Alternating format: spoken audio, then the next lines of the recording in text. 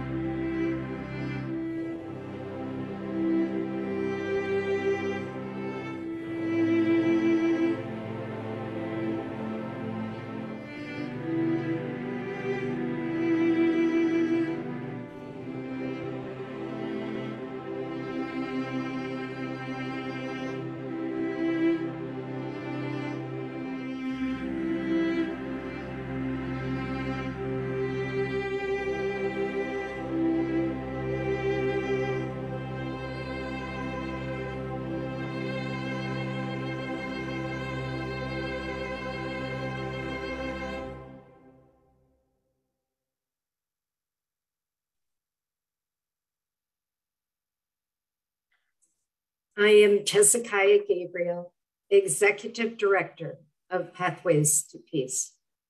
Welcome to our sacred circle,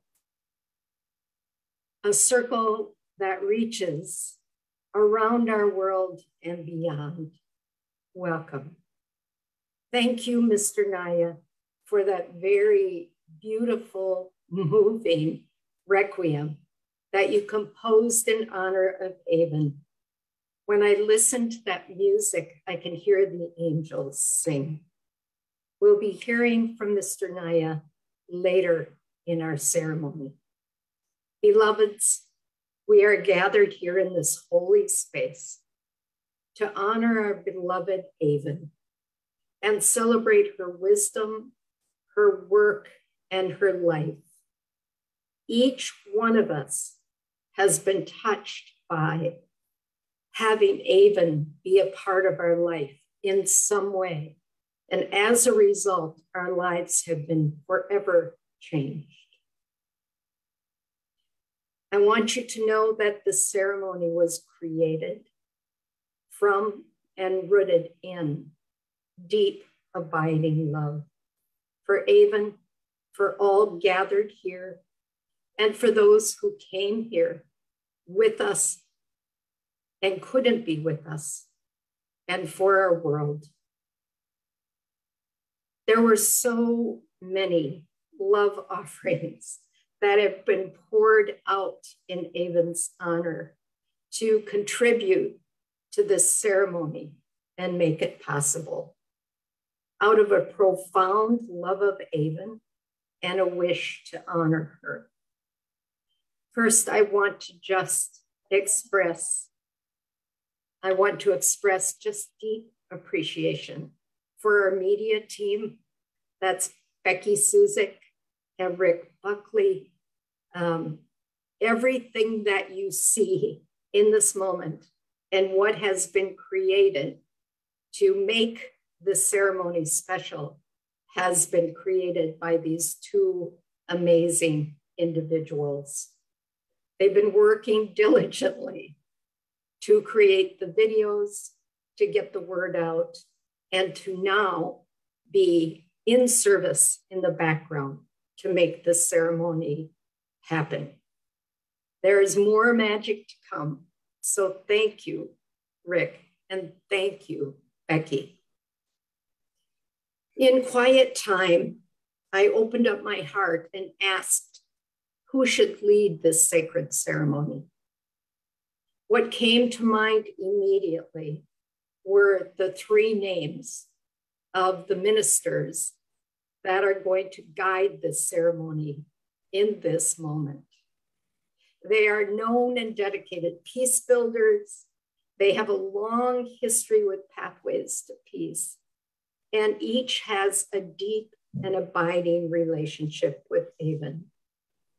So at this time, I'd like to introduce to you and welcome our ministerial team, the Reverend Charles Gibbs, the Reverend Deborah Moldau, and Dr. Dot Naver. And so, Charles, would you please begin? Thank you, Tez, and thank you to everyone who is here, whether it's this evening, this afternoon, this morning, wherever in the world you are. We know that Avon's heart and her vision and her presence were more than big enough to encompass this world and radiate outward. She has been freed from the physicality of her presence on this earth, and there is no place in the universe now that Avon Mattison isn't. And especially tonight, this afternoon, this morning, she is here with us in our hearts. This is the Christian season of Advent, at least for parts of Christianity. One of my favorite Advent hymns has this line: "And let each heart prepare a home where such a mighty guest may come." Let each heart prepare a home where such a mighty guest may come.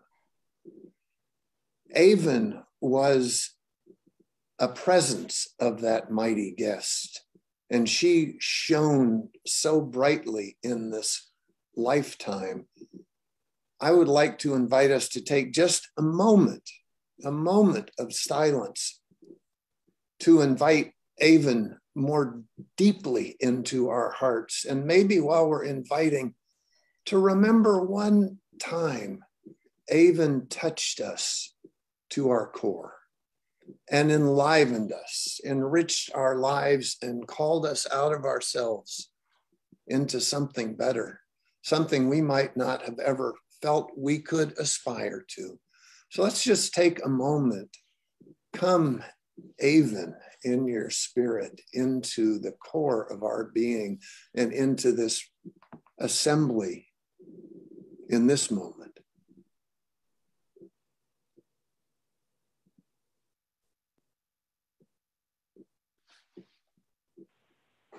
Sherry Paula. Join the meeting.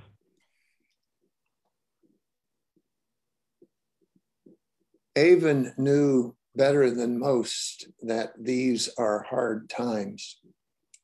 Let's not confuse ourselves that her ability to see abundant possibility in any way denied the challenges of the time we live in, and a recognition that these are hard times and likely to get harder. But she was also clear that each of us individually and all of us collectively have a choice to make about how we relate to the hard times we're in and the hard times to come. And for Avon, her choice, as I experienced, it was one of profound unexhaustible service.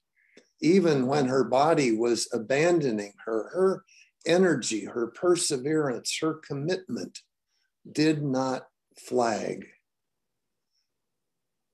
We aren't here to follow Avon. We can't claim her mantle, say, oh, I'll be the next Avon.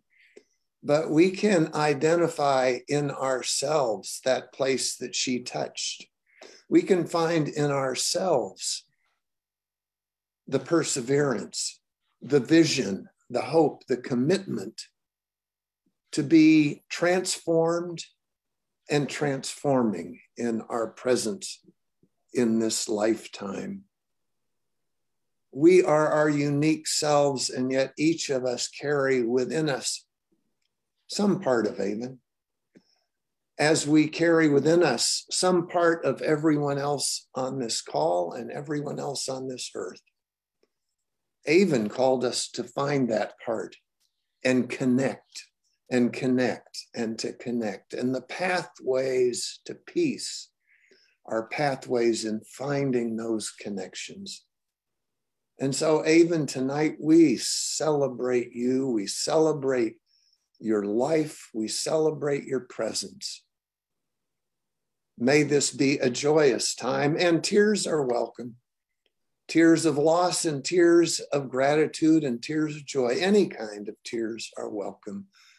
And at this point, I would like to pass the baton to my dear friend, Dot Maver, and invite her to carry us on the next leg of this journey. Bless you, Charles. So beautiful, so loving. Gratitude, and gratitude to everyone.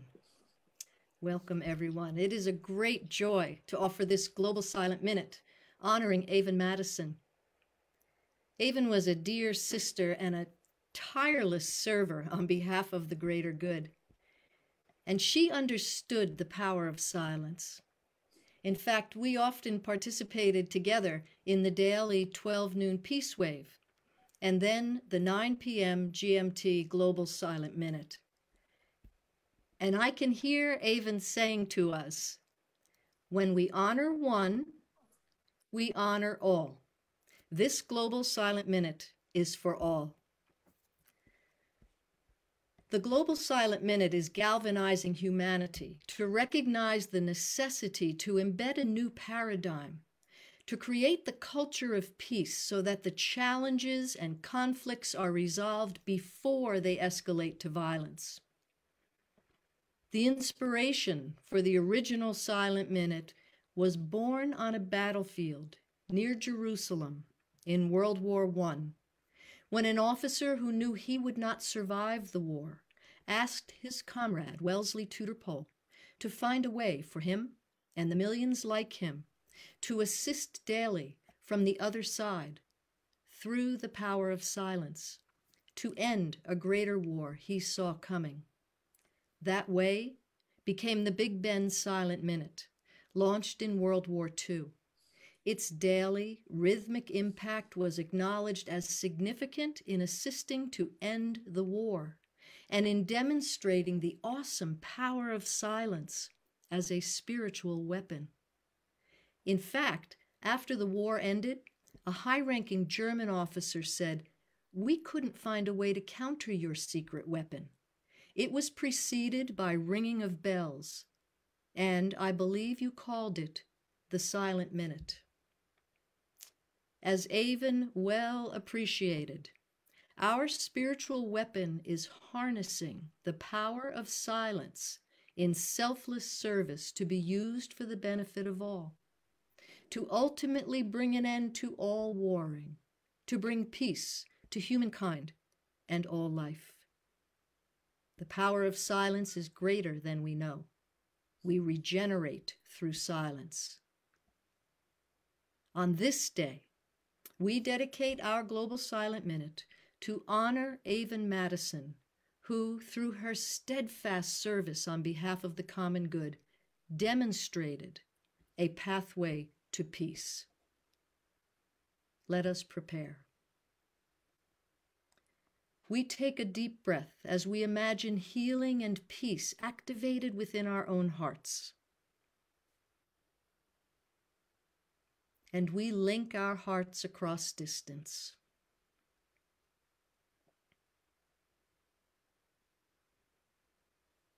Now we take another moment and we invite all those on the other side of the veil to assist with our intention for peace in the world. We are particularly mindful of Avon Mattison, Wellesley Tudor Pole, Masahisa Goy, and all those who are cooperating from the other side of the veil. And we invite them now to cooperate with our sacred intention of silence as action for peace on earth.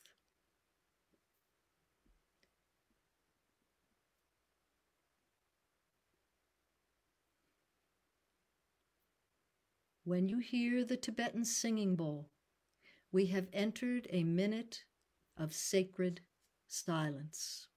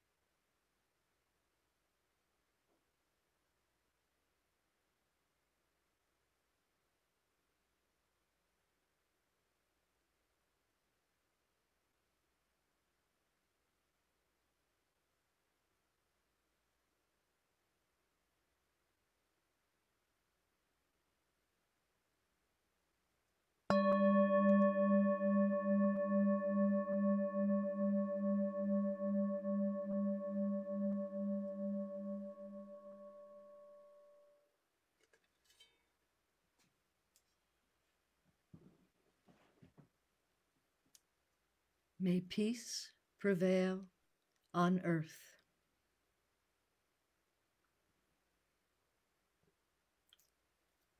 Over to you, dear Deborah. Thank you, Dot. How beautiful to bring us into coherence through the silent minute honoring Avon Mattison. Thank you. And it's so appropriate because as all of you who have joined to celebrate Avon today, as all of you know, her personal pathway to peace was a deeply spiritual one. And that prayer, may peace prevail on earth, was especially close to her heart. The prayer, may peace prevail on earth, came to us from Japan, stewarded in the beginning by an ongoing organization now at the base of Mount Fuji called Byakko Shinkokai. And all of us heard during that beautiful slideshow of Avon's life, the magnificent requiem that the president of Byakko Shinkokai, Mr. Tomohiko Naya, composed in honor of Avon. Byakko is a very special organization. The people there are extremely pure of heart. It's led by the luminous Masami Sayanji with the able assistance of her radiant daughter, Yuka. And the people in Japan at Byakko have always held Avon in very high esteem. And when the World Peace Prayer Society was launched to spread the prayer further into the English-speaking world, Avon was honored by being placed on the founding advisory board. Avon's conduit between San Francisco and Japan over many decades was her dear friend, Fumi-John Stewart, who is the current executive director of May Peace Prevail on Earth International. And it is my honor to introduce you to Fumi and give you a little glimpse of Mount Fuji in Japan. Thank you so much, Deborah. And my heart is so full. I'm going to try to keep it together here. Because, yes, tears will be flowing. Sherry Paula. We are all here. Join the meeting. We are all here gathered because Avon has touched our lives in so many profound ways. And we are so, so grateful to her. And as Deborah mentioned, Avon was deeply connected with the late Masahisa Goi of Japan, who authored the Universal Message and Prayer, May Peace Prevail on Earth. And she was such an instrumental advisor when we first opened up our office in the United States, and she served on the founding advisory board. And I can truly say that she was godmother to the May Peace Prevail on Earth movement. So, so grateful to her. And on a personal note, I'd like to say a few words that I will always remember her sweet, sweet voice as she would answer each phone call we made and greeting me with the words, she would say, Fumi Soku Kaminari, which means Fumi is a divine being. And I used to, in return, reply to her greeting and say, Avon Soku Kaminari, Avon is a divine being. And these are the words that are used for the sacred mudras practiced at Mount Fuji for the awakening of humanity, which Avon so, so treasured. And she practiced these mudras herself. So it really gives me so much joy and honor to introduce to you my colleagues from Fuji Sanctuary, which is the spiritual home of May Peace Prevail on Earth movement at Byakko Shinko Kai at the foot of Mount Fuji. And they would like to offer the Divine Spark in Mudra in celebration of Avon's life. So thank you, and may peace prevail on earth.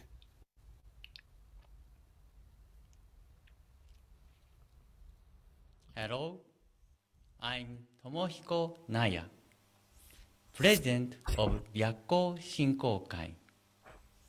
I am honored to join today's celebration of Avon Mattison and her divine spark. Thank you very much. Hello, my name is Yuka Sayonji, Deputy Chairperson of Byakko Shinkokai. We are now here from Fuji Sanctuary, the main dojo, and Miss Mattison has visited here and offered her prayer for the world from this place. We will always remember her dedication and her life work for peace, and it will stay with us in our hearts. We will always remember the beautiful presence and the loving being that she is, that whenever she entered the room, she changed the whole energy to the pure and bright energy that she is.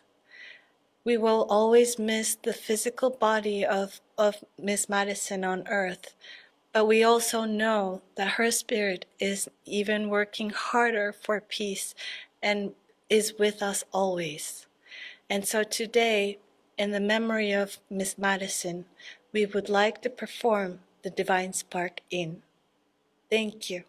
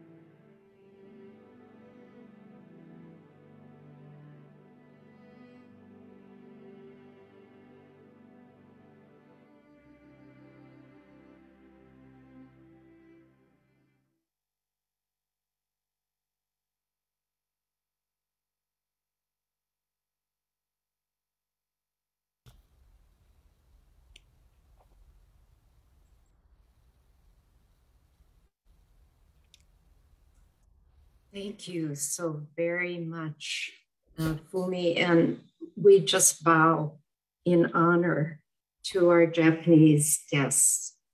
Just deep bows of gratitude.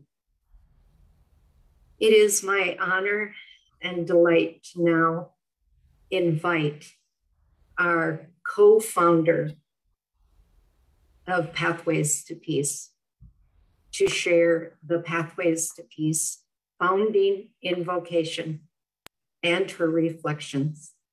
I give to you Joni Cirdelli. Joni. Thank you, Tezekiah. The founding invocation. Om, Om, Om. May the peace and the blessing of the holy ones pour forth over the worlds, rest upon Pathways to Peace, on the work and the workers, protecting, purifying, energizing, and strengthening. There is a peace which passeth understanding. It abides in the hearts of those who live in the eternal. There is a power that maketh all things new. It lives and moves in those who know the self as one. May the rhythm of that peace vibrate within Pathways to Peace and in the heart of every worker.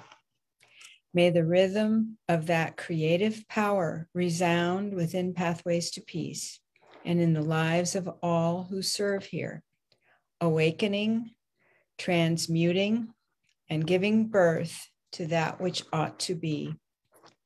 May the chalice we are building become a focal point for the descent of spiritual force, which, filling it and overflowing to the world, draws towards itself all those whose work lies here. May the consciousness of the group become ever more at one, the many lights, one light in the light of the self and in the spirit of peace. May the aspiration and the dedication of the group burn as a clear flame in the service of the holy ones. May the love and the light and the life of the one life pour through this center, cleansing it from all evil and attracting all good.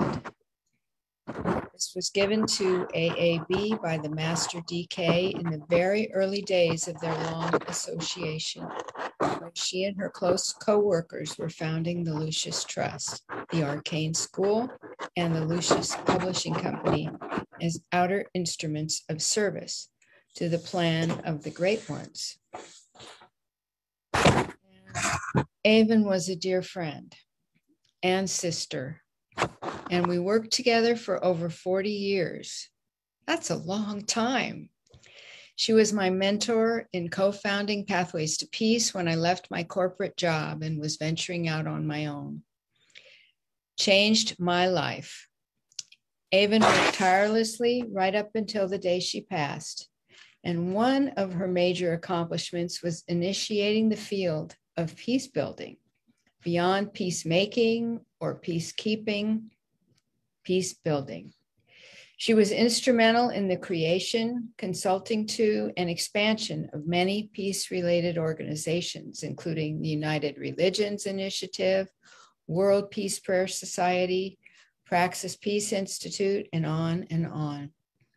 She guided Pathways to Peace to become a UN NGO with consultative status and built an incredible team of representatives there, including many young people she mentored and so many others. Her work and connections were key to bringing the Peace Day into our lives of people all over the world. She brought a spiritual quality and deep knowing that was unique and profound to all that she did.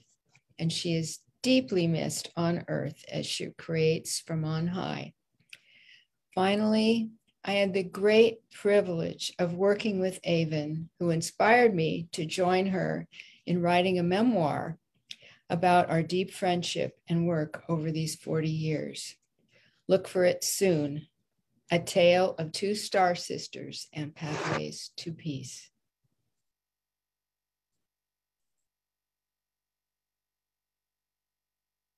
Thank you so much, Joni. That was just beautiful. And the love that's conveyed from your heart just touches us all deeply. Thank you.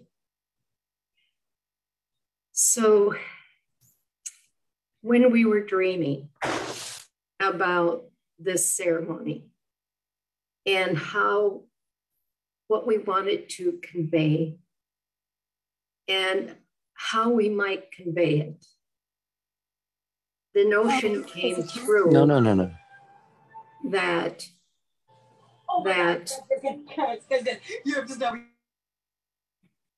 the notion came through that wouldn't it be wonderful if we could actually hear Avon sharing her wisdom about the things that she most cared about? And wouldn't it be wonderful if we could share more deeply in her own words, her story and the origins of what that actually made her this extraordinary peace leader. And so through the magic of Rick Buckley and Becky Suzik, we now have a video in her own words. Thank you.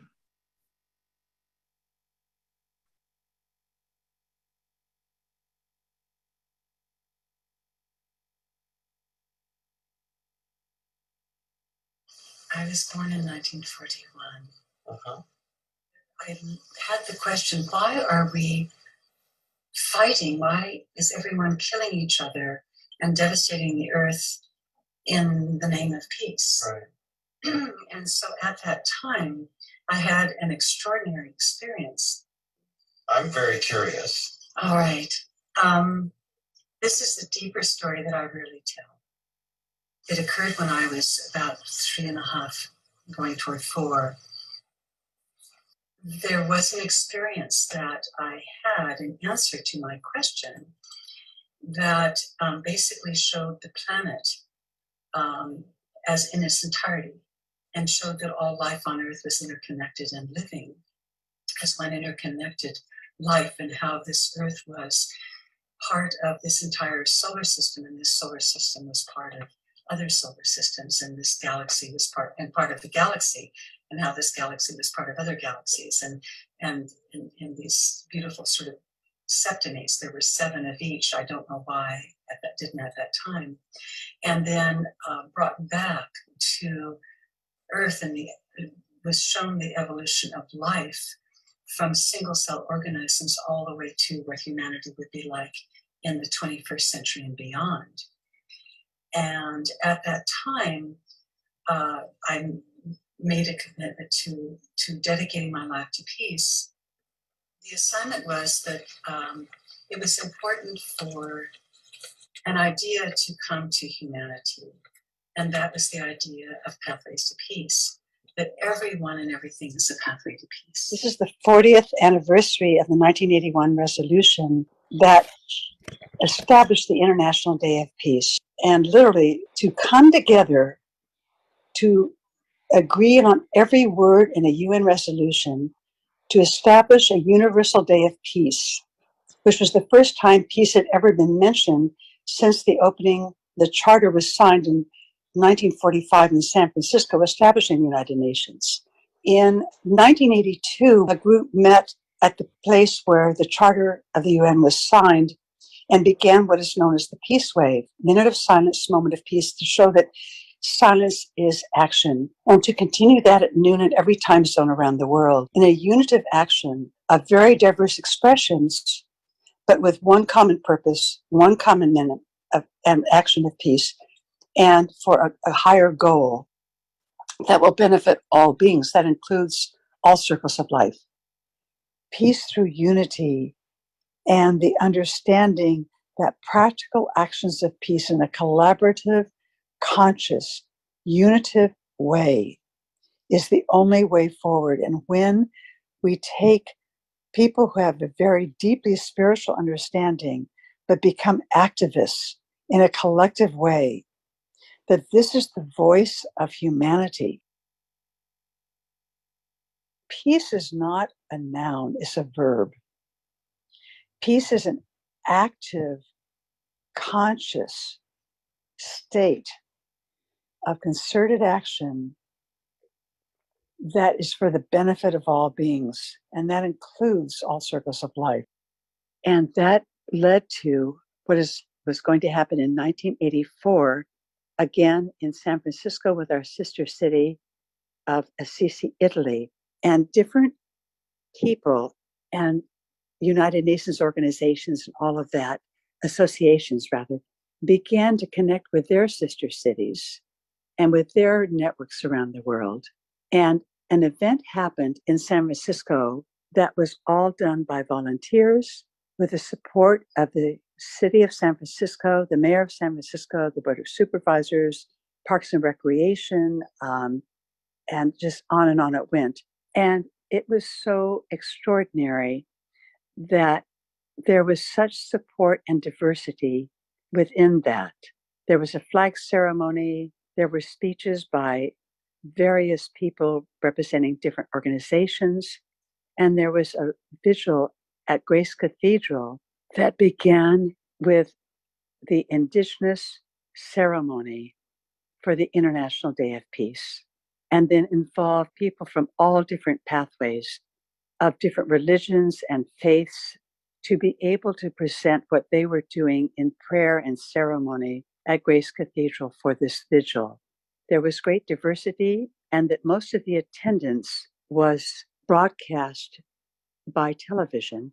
And then what also was so important was that at noon, there was the peace wave. It was the first time that a minute of silence has ever been broadcast over radio and television, ever.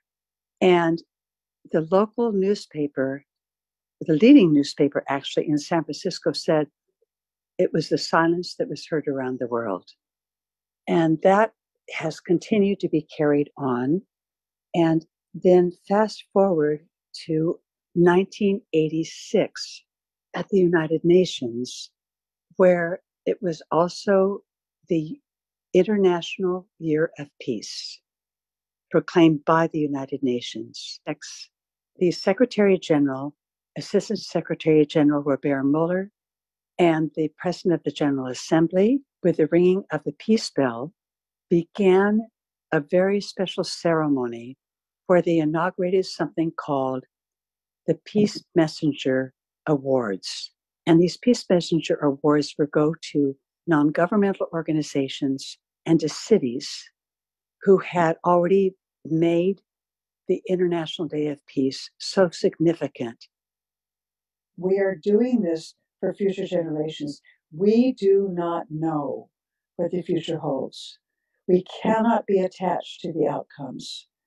I knew when I was very young that I might never see what my assignment was come to completion in this lifetime. I've constantly had to live in that reminder. But it also connects with you, with what Kurt and many of us do connected with the UN, is that the UN is in its 76th year, but what it contains is a template of the divine plan for the unified souls of all nations to come together in synthesis in a synergistic way that changes the course of history from a culture of war, violence, and separation to a culture of an enduring, regenerative culture of peace that benefits all being and has a full spectrum of diversity in unity.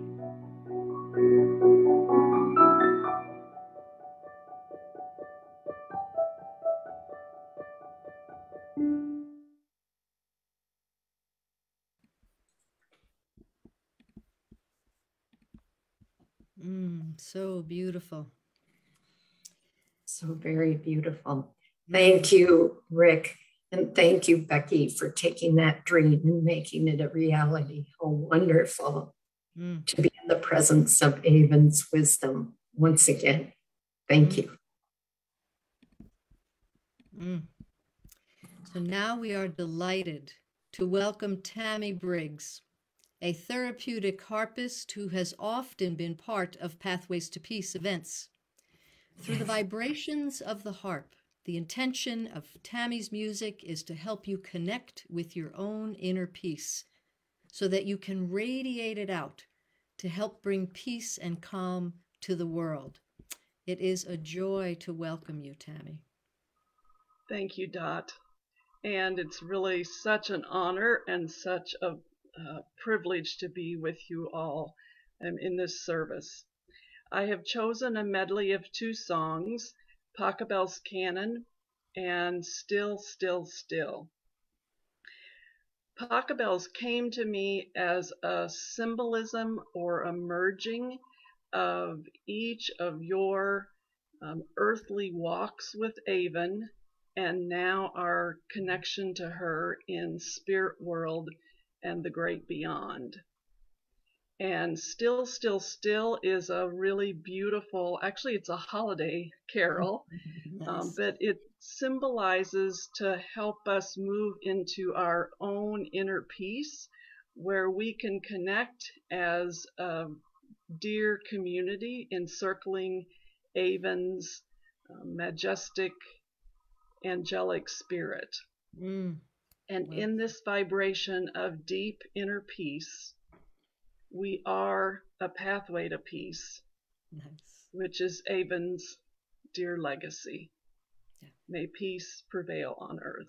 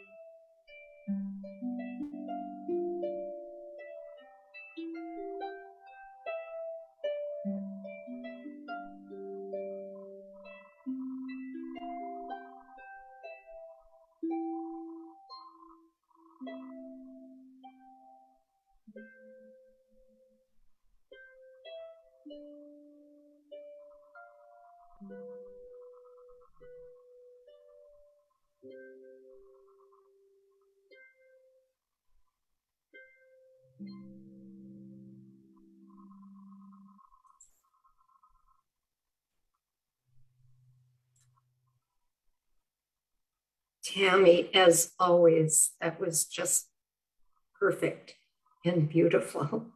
Thank you so much. You know how much Avon cared about you and you her. Thank you. Thank you. At this time, I am delighted to bring forward Sheva Carr.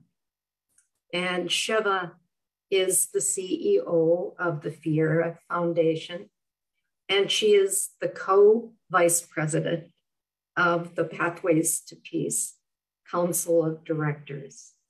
And Sheva is going to speak to us a little bit about keeping Avon alive in our hearts, as well as each of us is a pathway to peace.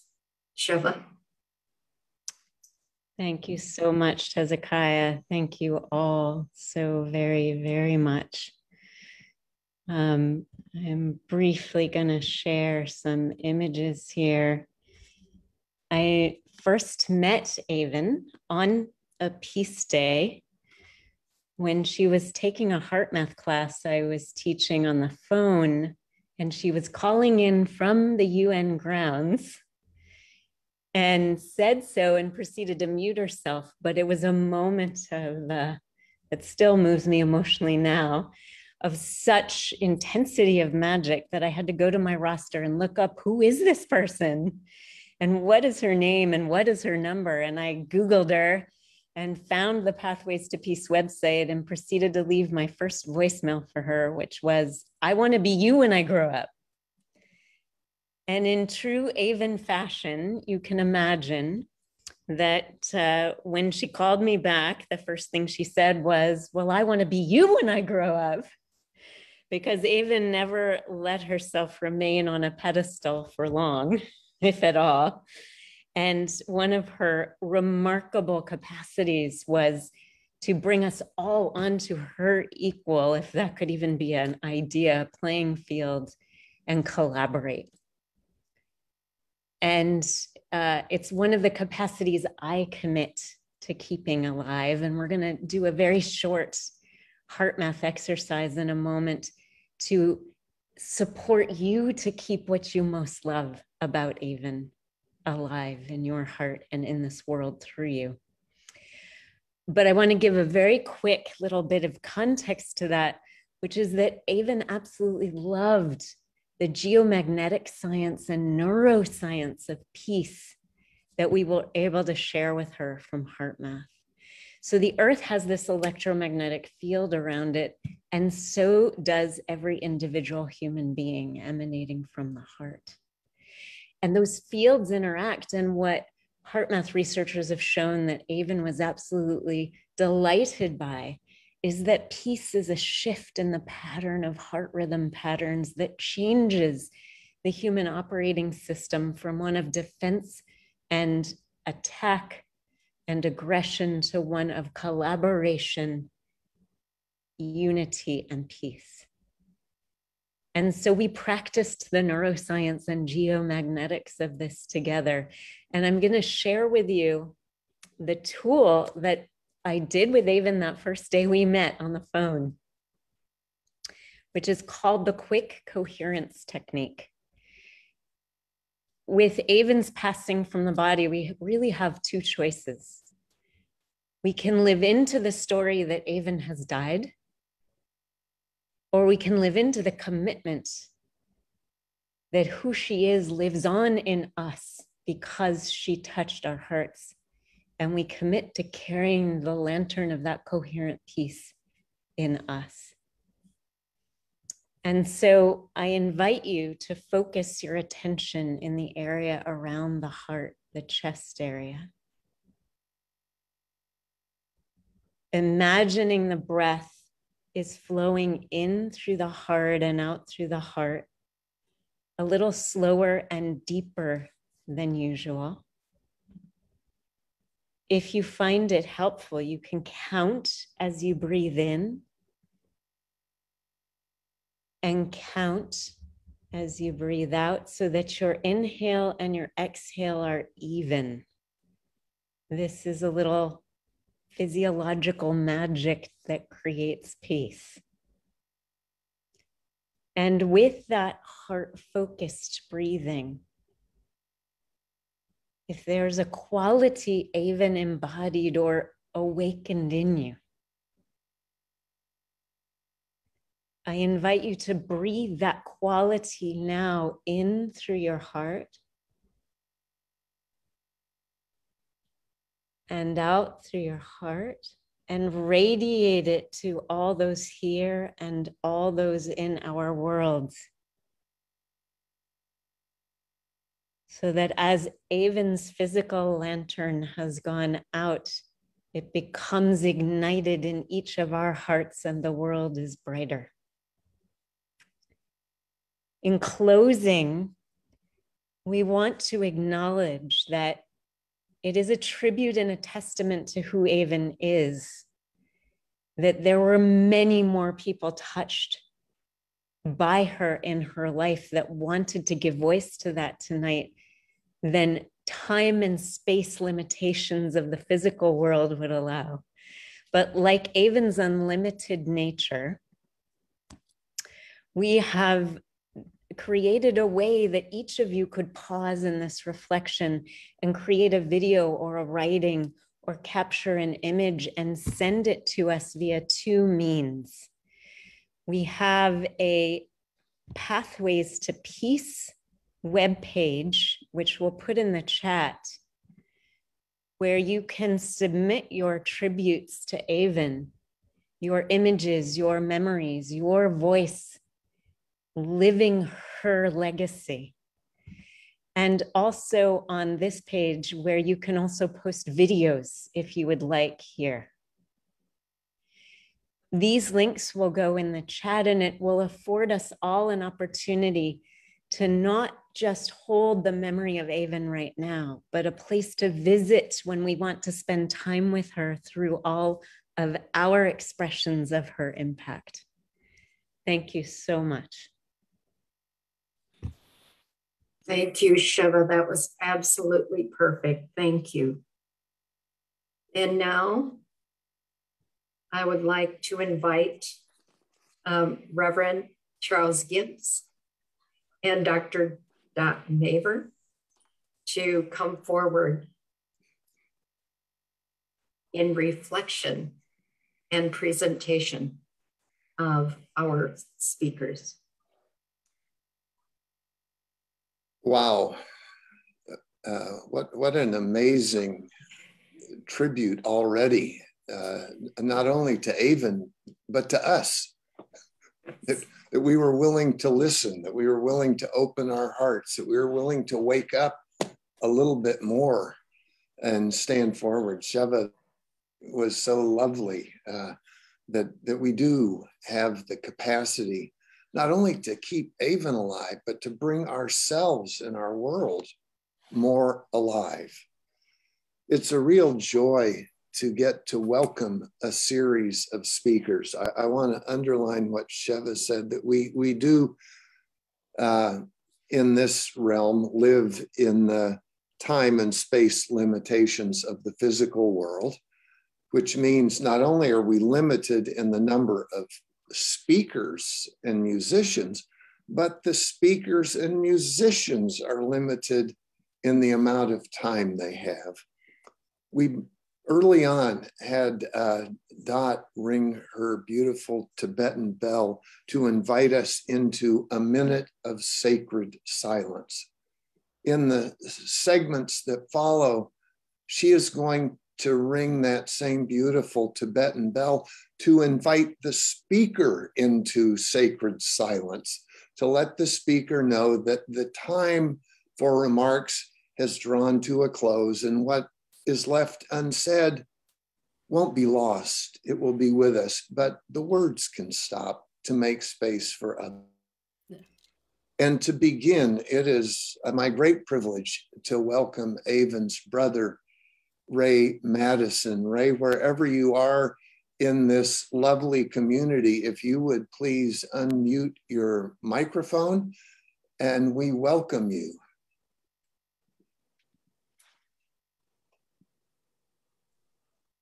All right. Want to make sure that the internet's working all right. Am I there? You're great. All right, I got to hurry up through this. I'm going to read from this. Since Avon's passing on October 13, Ursula and I have learned much about her life from the people who have been closest to her over the past 60 plus years. We learned that she was very passionate about peace and that she launched PTP over 40 years ago and participated in the planning of many unique events. There have been many testimonials as to her accomplishments and dedication to promoting world peace and conflict resolution. Avon and I grew up in Pasadena. I was 2 years ahead of Avon in school. About 65 years ago, our lives took different paths. I went away to college. Avon had gone east to private schools and returned in 58 for our last year of high school in San Marino. Our father's business failed and family suffered financial hardship. I went to work and attended college part-time, and our mother went to work.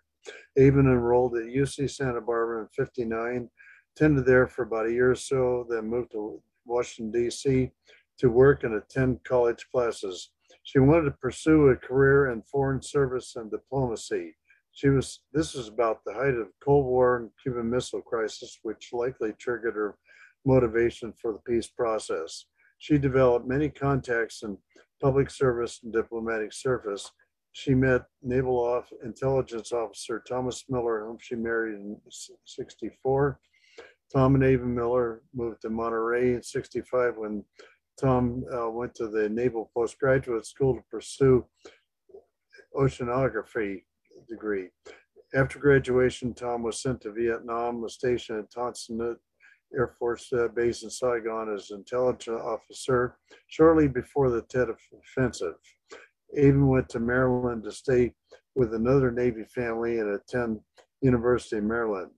Tom and Avon then moved to Boston about 71 when Tom was reassigned to Woods Hole Oceanographic Institution in Massachusetts. When we returned to the U.S. after an 18-month assignment in Singapore, followed by vacation in Europe, we were met at Boston Airport by Avon, Tom, and our mother, Arliss. What a pleasant surprise. Walk out of customs and see them. We stayed several days with Avon and toured Boston, and before going to New York, pick up our car that we bought in Sweden, and pick it up in Newark. Avon and Tom moved to Copenhagen about 73. Tom was assigned to the Danish Navy as Oceanographic Research Officer. During our next two overseas assignments, during 73 to 75, while we were based in Switzerland and Germany, we visited Avon and Tom several times while visiting customers and reps in Scandinavia. By the way, I might mention that we learned a lot about our Norwegian heritage during my visits to Norway to visit customers. During the 74-75 Christmas New Year's holiday, we went to Val d'Isere for 2 weeks of skiing with Avon and Tom and two other couples with whom we shared a chalet. Quality time. In 75, Tom was posted to a ship based out of Pearl Harbor and was at sea all the time. Avon stayed with a family in Marin, then moved to San Francisco. We returned to California in 75, saw Avon a few times in Marin before I took a job in Santa Rosa. Avon and Tom divorced about 76. And we tried to stay in touch over the years and got together sometimes in Marin and Pasadena with our mother. Avon was very private, so contact was mostly by phone and exchange of cards. She didn't really tell us a lot what was going on with her. That was her choice. I have been a Rotarian for 25 plus years. Avon knew about Rotary's parallel program for peace and conflict resolution fellowships and scholarship via the Rotary Foundation. Many PTP members are also Rotarians.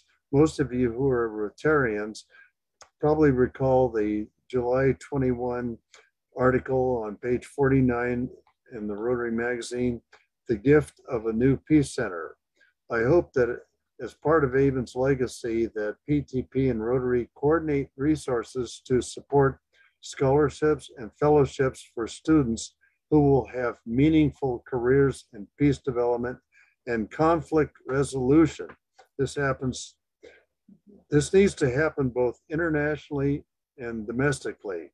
Also important is the Rotary Youth Exchange Program, where the peace process occurs at the grassroots level. Rotary's Interact and Rotaract youth programs are also critical for leadership development and training of young people who will make a difference. And as a former part-time college professor, I can relate to education and scholarships. And in Rotary, I've also been on scholarship interview committees. So I thank you very much for listening.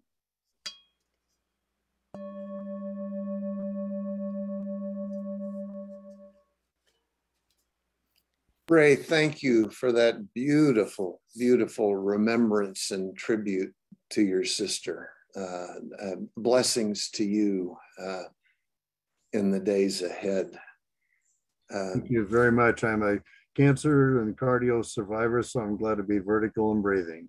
Well, may you continue to survive and shine your light in this world. Oh, my cardiologist, Dr. Sanjay Dar, said, Ray, God has bigger plans for you. Good, good, good. So, you know, we have our birth families and families come in all other ways as well. And I'd like to now welcome another dear member of Avon's family, Masanko Banda.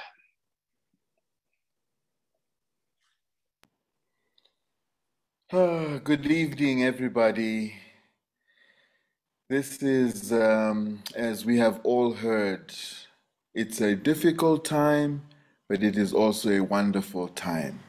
She called me Bambo Masanko, which in my language is a greeting of respect and honor. She called me her son. On August 26, I lost my Malawian mother. October 13, which is half of 26, I lost my American mother. Thank you, Joni, for the reminder of this poem, which I will now read, which was a poem that I sent to Avon in 1999. In light, I walk fearing nothing. You lead my hand through the darkness. Before I reach the corner, you have already looked. You wave me through. Deep waters do not scare me. You are a life jacket. The thorns of life barely penetrate their sting. You have removed like all children. With you I am safe. I am your child, your godson, your brother, your friend, your vice president. All that you wish me to be, I am. All that I hope through you, I will. The unknown future, through your guidance, I know. In light, I walk fearing nothing. You lead my hand through the darkness. The stars through your eyes shine brightly. Your assurance like the setting sun. Every day I know you are there. Ashe, Aho, Amen. Everywhere that I went, I carried this poem in my heart. When I worked with children in Croatia, when I worked with children peace building in Brazil, when I worked with children peace building in Ghana, when I worked with children peace building on the streets of Oakland and San Francisco, I knew that she was there. For 30 years, she taught, coached, mentored, cared, always wondering, how are you? Where are you? How can I help? Anytime that I called her, Bambo Masanko, How can I help? And even when, as somebody said earlier, I think it was Deborah, even as her body failed her, she was always more concerned about us. Even, how are you? Oh, don't worry about me. How are you? So as we all celebrate, let's continue to shine the light that she turned on. Let's continue to walk the pathway that she has shown us. I remember, Charles, as we launched URI in the city of bridges, the reminder that we are all connected. We are all a bridge to the next person, to the next country, to the next child, to the next parent. So as we celebrate in this time, let us continue to shine the light that Avon lit for us more than 40 years ago. Let us continue to walk the pathway to peace, to sing the songs, to tell the stories, to beat the drum, to dance the dances that link us all together and that remind us that each and every one of us is a pathway to peace. Aho.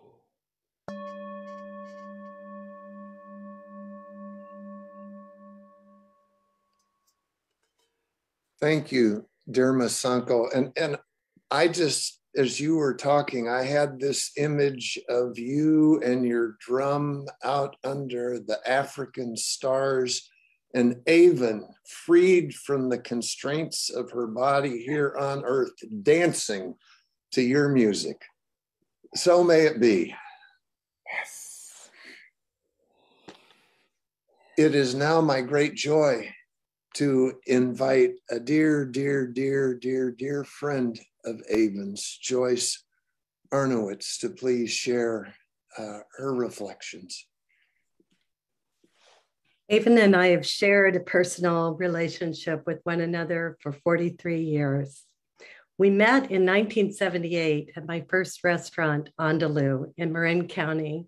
And I remember so vividly, Avon would have her special table, writing letters, reading her special book weekly. We quickly developed our relationship with endless conversations about life, spirituality, and global peace. Together, we came up with a wonderful collaborative idea, evenings and conversations with peace leaders. The idea was to create intimate gourmet dinners featuring inspired peace leaders. And Marilyn King on the call tonight was one of our early speakers. Over the years, Avon was an integral part of our family. She was there at all of our benchmark celebrations, birthdays, Thanksgivings, Christmas, and Jewish festivities. Over these many years, she even asked my father-in-law, peace activist Mickey Arnowitz, if he would adopt her as his daughter. And she was present in our home, holding his hand as he made his transition. We had quarterly tea, tarot festivities with Sherry Garrison and Barbara Liss on this call. And even when Avon's health declined, she would ask us to FaceTime so that she could be included. Bert and I were able to take her out for her 80th birthday in April, which was a rare outing for Avon in the last few years. So it was very, very special. These family gatherings allowed Avon an important break from her long hours of dedication to peace work, and we will always cherish. In the mid-'80s, I made a significant shift personally and professionally, facilitating as a personal and intuitive business coach. Avon came over to my office as we invoked a sacred space in which I continued to work from. Our relationship evolved over these many decades. We oftentimes would share enriching late night calls, unwinding from our day's activities, supporting her body energetically to keep up the stamina of her commitment. There are several gifted healers on this call tonight that were part of this team. Avon loved and was inspired by everyone she came in contact with. She was always open to wisdom teaching, her deep desire to learn and mentor. I had the enormous privilege to spend the last 48 hours of her life with her. We spoke the morning of, and Michael, her impeccable nurse and caretaker, was with her the night before. There was a small group of us, Tez, Joni, Sandra, Marianne, and myself, who were present as we made those significant life decisions, transitioning her in ritual. As she was lovingly moved to a comfort peace room, I was with her for hours until her spirit was clear. She had completed her mission here on earth. Her breathing demonstrated, before she left this earth, a commitment to making sure she had done what she was here to do. Sandra and I honored her physical body in a beautiful ritual, anointing in gratitude, the body that allowed this spirit, her spirit, to incarnate in this life. We can all rest assured that Avon knew she had completed her mission here and embodied all of the love that she expansively transitioned to the next level of her vision, that she so deeply took to her heart and shared with the world and all of us. I love her as we all love her, and I am so thankful to share this with you all. Thank you.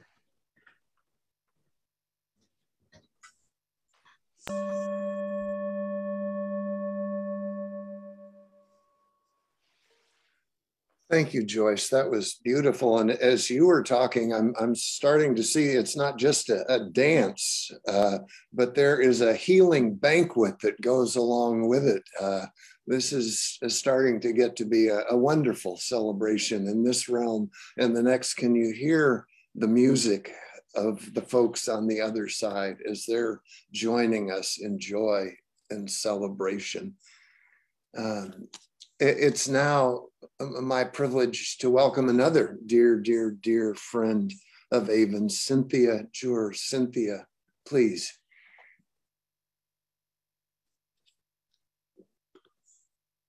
Cynthia, you're muted.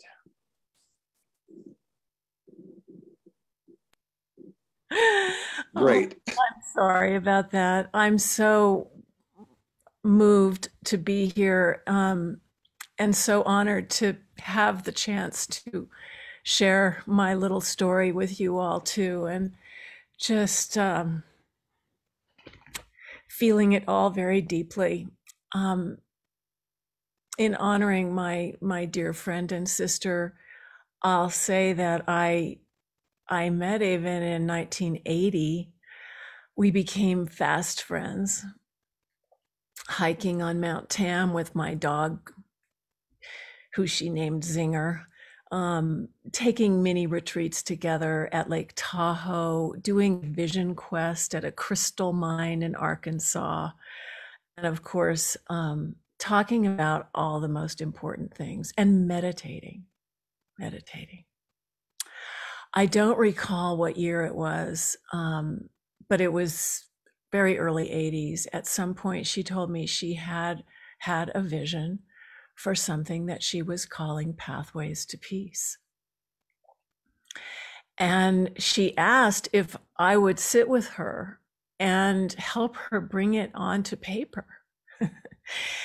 And of course, I was thrilled to serve her vision in this way. And so one day we met at my kitchen table at my house in Forest Knolls in Marin County.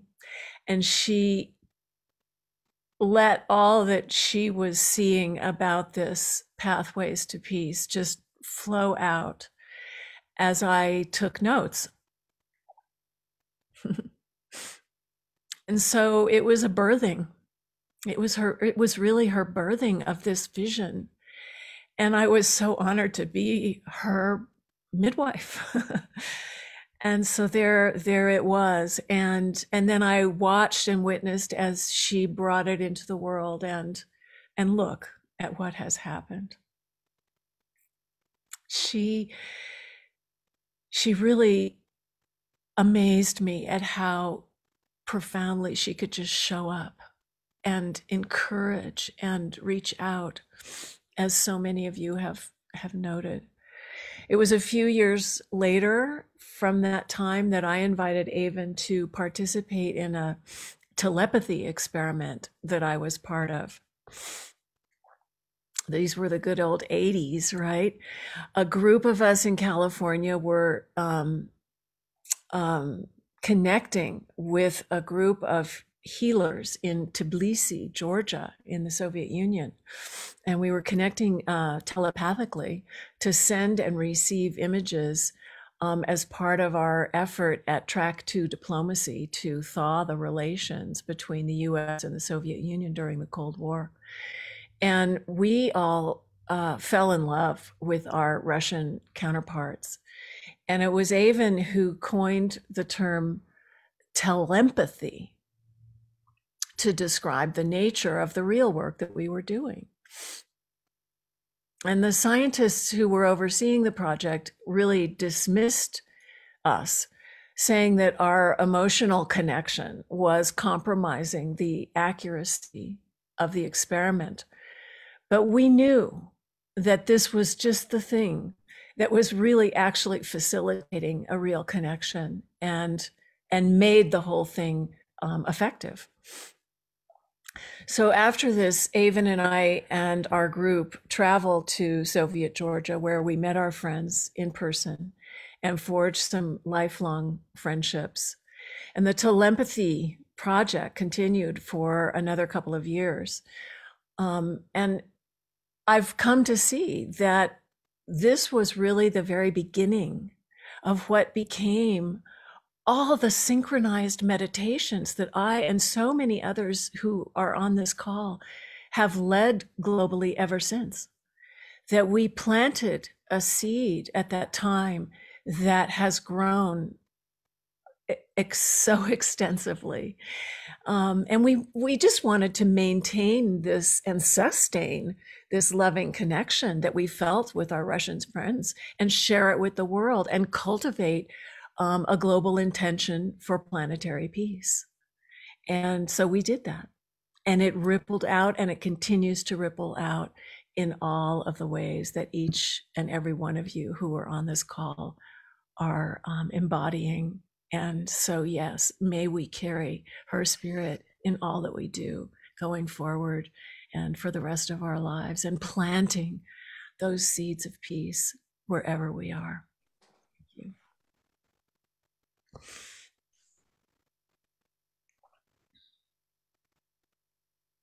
Thank you, Cynthia. Gratitude to everyone for these beautiful, beautiful shares. And you know, we are so fortunate to have many musicians with us as well at this event. Merle Collins met Avon in 1985 and later became composer in residence for Pathways to Peace, 1987 and 1988. And during that time, many songs were written and performed. Merle, we are so grateful you are here with us and are going to share with us Minute of Silence, which you have dedicated to Avon. Please welcome Merle Collins. Thank you, everybody. While I've been with you, Avon was talking to me and she said, make sure you play the introduction. I was inspired at the time of the harmonic convergence to to record pieces of music and give them to people. And this particular introduction to the song Minute of Silence was a gift to Avon. And I'll play that first so you can hear it.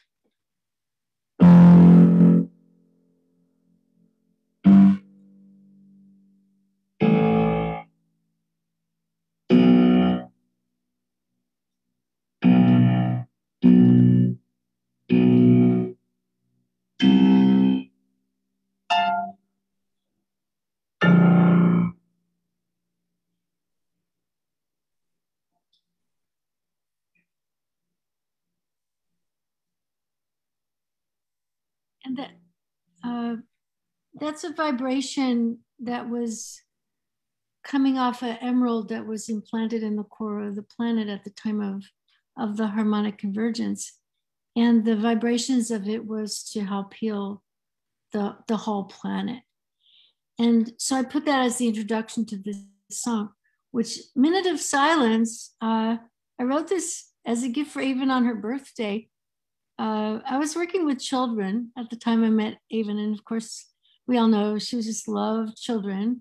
And I wrote this in such a way, and I don't know if you all could participate in this, but I figured, okay, if there's really a minute of silence in the future of this planet, 3-year-olds need to be able to do it, right?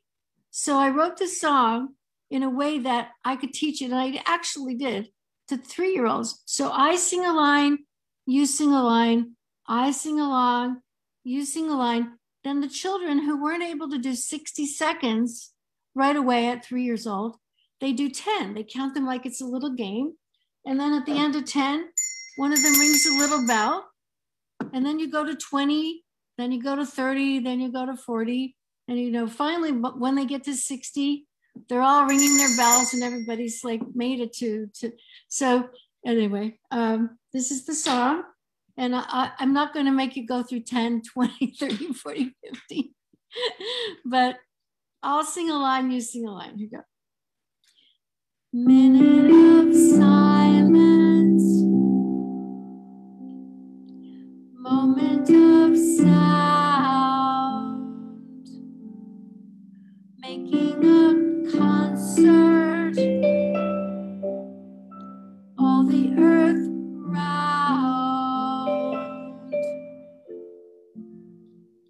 One silence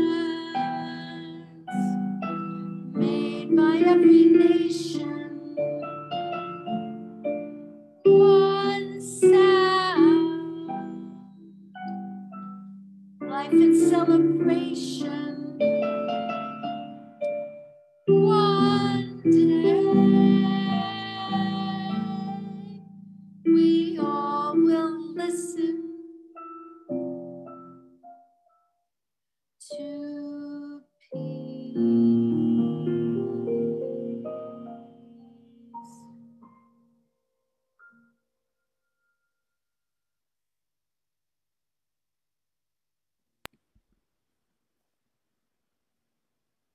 Gorgeous. Thank you so much, Meryl. I think I could probably begin with the little kids and get about 10 seconds with a lot of good coaching from you. But I needed that coaching from Avon too, and she was up to the task. I'm guessing you could even get me singing a little bit. Thank you for the beauty of that music. It's now a joy to welcome not only a dear friend of Avon's, but whose spouse was a dear friend of Avon's. And we're going to get to hear from both of them tonight, which is a wonderful gift. Barbara Muller. Barbara, welcome. Thank you. Robert and I fell in love at La Casa de Maria during a retreat called The Big Picture, because Robert always felt that if we all understood that we're all part of the bigger picture, then we would be able to bring peace to our planet. And when we were at the 50th anniversary of the United Nations in San Francisco, Avon reminded me of the time we met. And I remember coming into this wonderful group of the Assembly for Peace and all the other things that she had started. And I thought, I wonder if I'm going to fit in. Am I going to be part of this group that wants peace on the planet? And she said, welcome, sister, in that beautiful voice with her beautiful smile. And that began our relationship that was carried on mostly by phone, because Robert and I lived for 17 years in the United Nations and in Costa Rica, where we started the University for Peace. But that phone was my connection to this beautiful woman. And when I would hear her voice and she would say, you know, Robert's archives belong in Santa Barbara. And I would say, okay, Avon, I'm going to work on it. Well, what's coming to be is in 2023, on March 11th, we will be celebrating Robert's 100th anniversary. And we're going to do a dual. One is going to be in the University for Peace. On March 11th, we're going to have a full day devoted to happiness, because Robert was happy. He was the prophet of hope at the United Nations. And he always smiled. And people would say, how can you be so happy when the world is so wrong? Because I'm working in my mind on the world I want to see for the rest of my life. And he would always tell people that. And then we're going to have a moment in Santa Barbara where we fell in love at La Casa de Maria on the 12th. And there's so many people who are coming forth to remind us of Avon's path that always intersected with Robert. I can remember so many times when they would just be hugging, and I'd just be so grateful that they were both alive at the same time. And so today I'm going to read the poem that Robert dedicated to Avon, and it was called Decide to Be Happy by Robert Mueller from his book. Decide to be happy, render others happy, proclaim your joy, love passionately your miraculous life. Do not listen to promises. Do not wait for a better world. Be grateful for every moment of life. And as I look at each of you, I know you are. Switch on and keep on the positive buttons in yourself. Those mark optimism, serenity, confidence, positive thinking, and my favorite, love. Pray and thank God every day. Meditate, smile, laugh, whistle, sing, dance. Look with fascination at everything. Fill your lungs and heart with liberty. Be yourself fully and immensely. Act like a king or queen until death. Feel God in your body, mind, heart, and soul, and be convinced of eternal life and resurrection. And I am waiting for that day when I can hold Robert in my arms again and give Avon a big kiss. Thank you, all of you, for being part of my life, for your passion that is coming through us through Zoom. And thank you, Avon, for creating the pathways to peace. Thank you, Charles. Thank you, Barbara. That was absolutely lovely. And you talked about this shared sense of the world I want to see. And I think what connects you and Robert and Avon and all of us is it's not just the world we want to see, but it's the world we do see.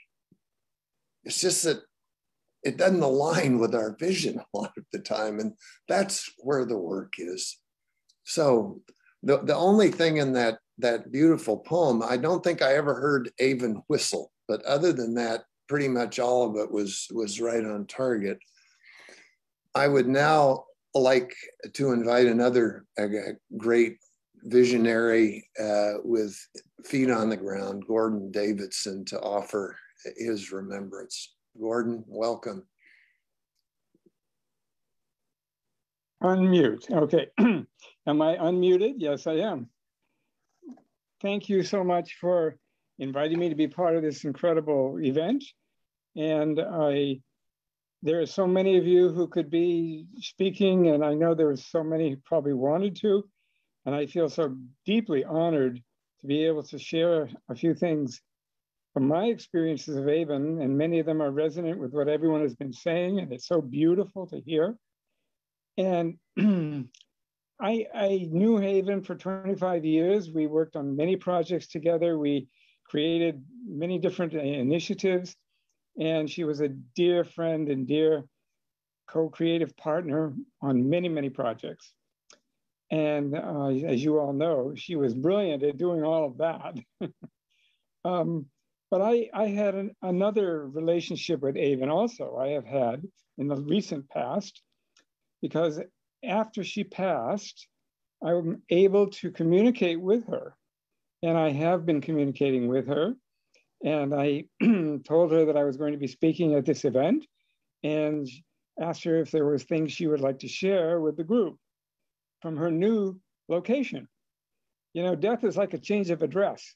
And so here we are. She's now in a new location, working with much more freedom and much more joy, probably. Well, she had a lot of joy, but certainly with a lot more ability to reach far wider realms. But that's what I want to share with you, what she had to say about her new location. So I started out, I asked her, well, how are you feeling? She said, I am filled with joy being able to serve from my new position. Can you describe what that is in your work? Yes, the most glorious result of this new location is the ease with which I can connect with so many dedicated soul servers everywhere on earth. There are no limits to communication with those who are open and understand the true nature and reality of oneness through life in all of its very many dimensions. So what is the nature of the work that you're doing? Energetic, mental, and soul support, no surprise there, for all those who give themselves to the healing and upliftment of all life on earth. It seems to me that we are very close. This is myself. It seems to me we are very close to a major revelation in the anchoring of the new world on earth. That is so, and we are all contributing to that ascending upliftment on both sides of the spirit-earth life.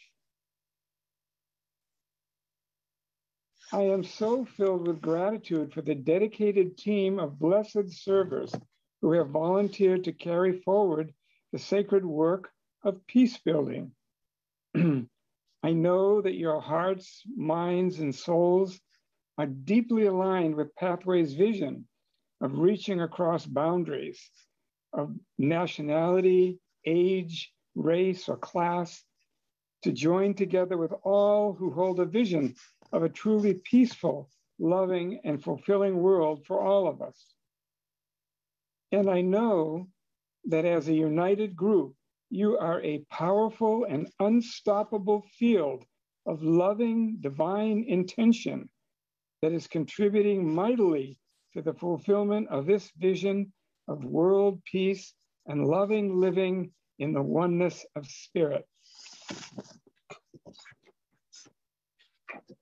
I and so many glorious beings in this world of spirit are always with you, guiding, protecting, uplifting, and inspiring you all as we build a new heaven on earth together.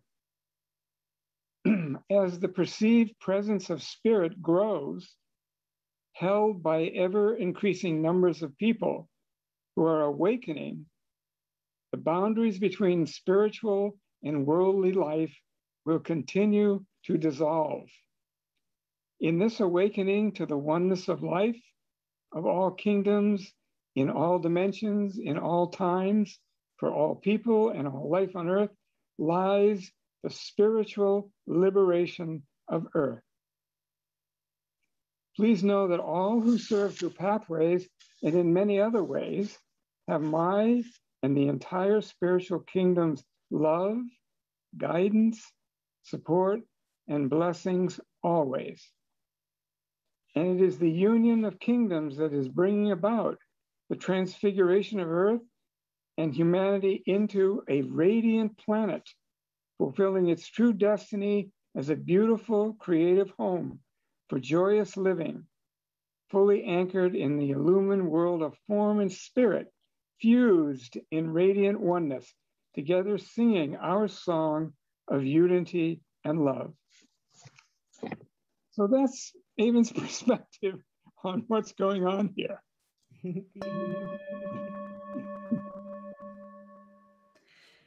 Oh, bless you, Gordon, Thank you for bringing that to us. You're So welcome. deeply appreciated. So deeply appreciated.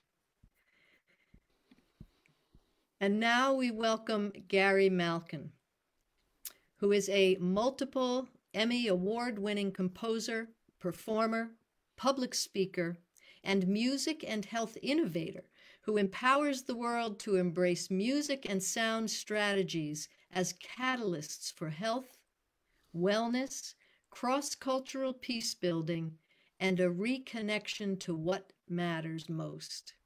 Gary, thank you for being with us. Over to you. Oh my God. Oh my God. What riches we're all being blessed with. Gordon, I haven't seen you in so long. Masanko, Charles, all of you. What a thrill. Well, in the interest of time, I'll jump right in it. I have a song that I have sung at memorials for almost 40 years, but it's never had a fourth verse before, or a third verse. And I, this afternoon, wrote these lyrics, and for the first time I'm singing this last verse for Avon. And it goes, oh, your light has shown the way. Oh, we'll walk the path of peace each day. Right, we all know you're right beside us now and forever. Oh, we love your ways. So that's what's for Avon. Hopefully it'll stay with this song forever.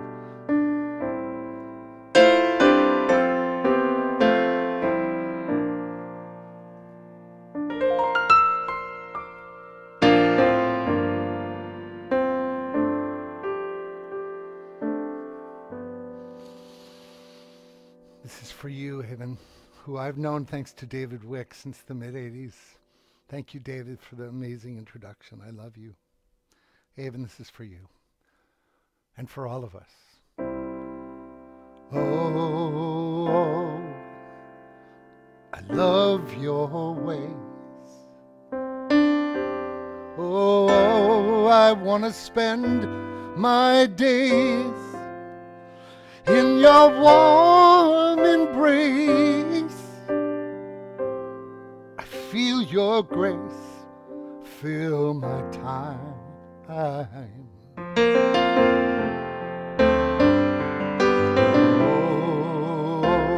I've seen you laugh and cry.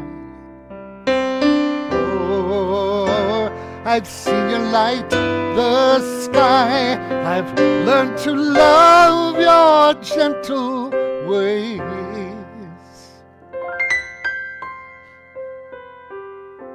I know your courage. You laugh at fate.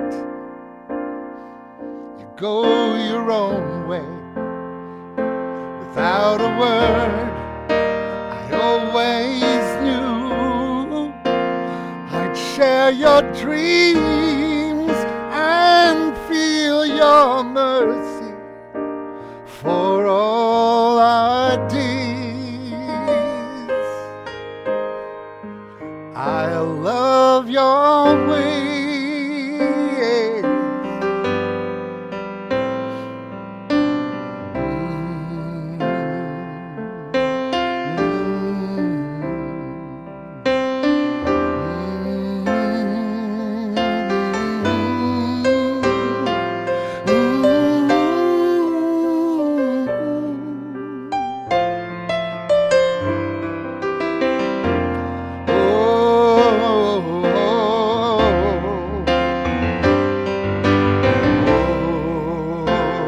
Your light has shown the way.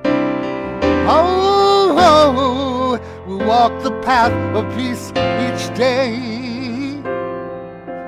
know you're always right beside us, now and forever. Oh, oh, I love your ways. And everyone, even if it's on mute, let's sing. Oh, telepathy at its finest. We love, we will always love your way.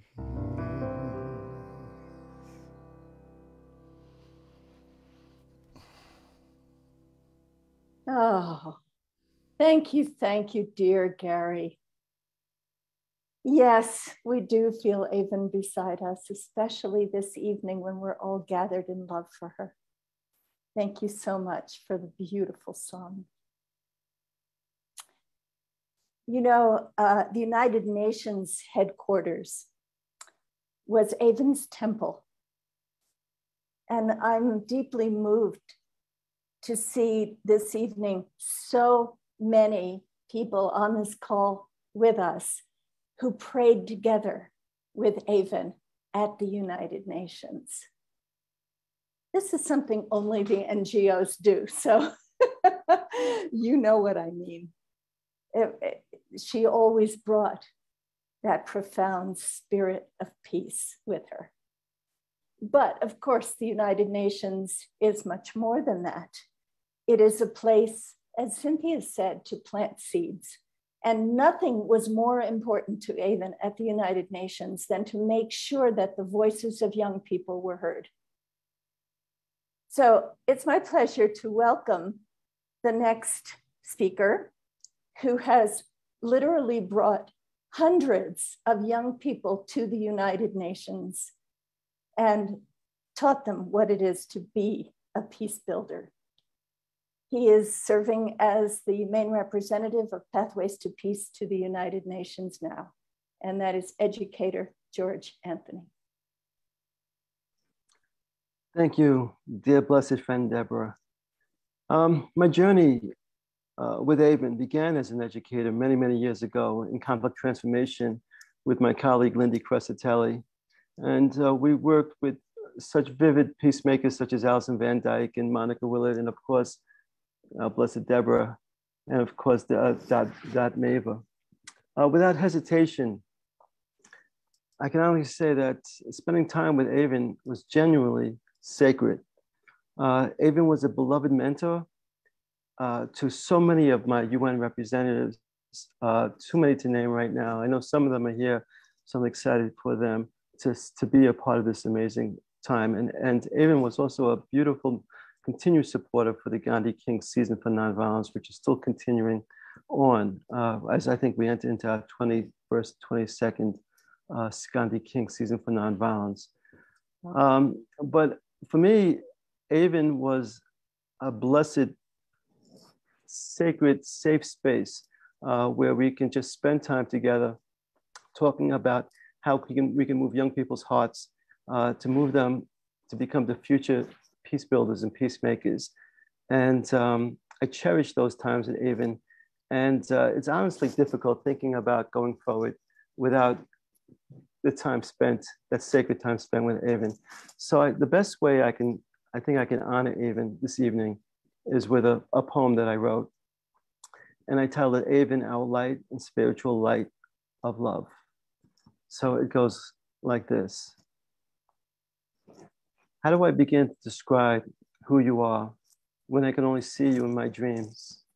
And how do I begin to describe what you meant to me when I can no longer hear your embrace? And how do I begin to describe what I am without you? There's a silence that engulfs my heart. It has replaced you, a stranger in my soul.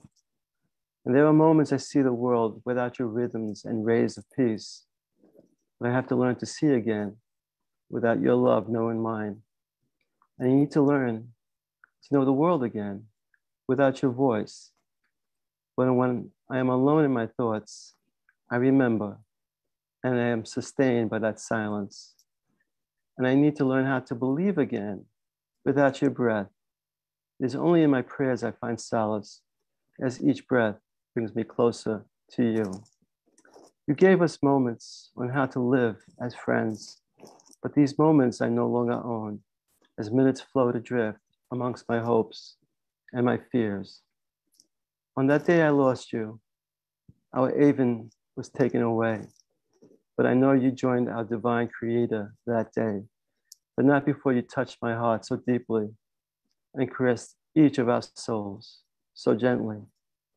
And there will be a day where our spirits will once again be united, joined together in a celestial embrace of peaceful constellations, where you will forever remain immersed in our connective currents, rippling intuitively through the ebb and flow of our souls. I love you, Avon. God bless you.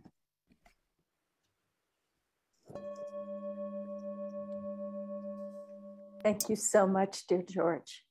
Thank you for giving us a window into how deeply Avon touched all of our hearts. Thank you. You're welcome, Deborah. And now, of course, this program would not be complete without the voices of young people. So we are going to hear from two of the youth representatives for Pathways to Peace who have been personally mentored by Avon Mattison. And the first one is Raynor Yanni. Welcome.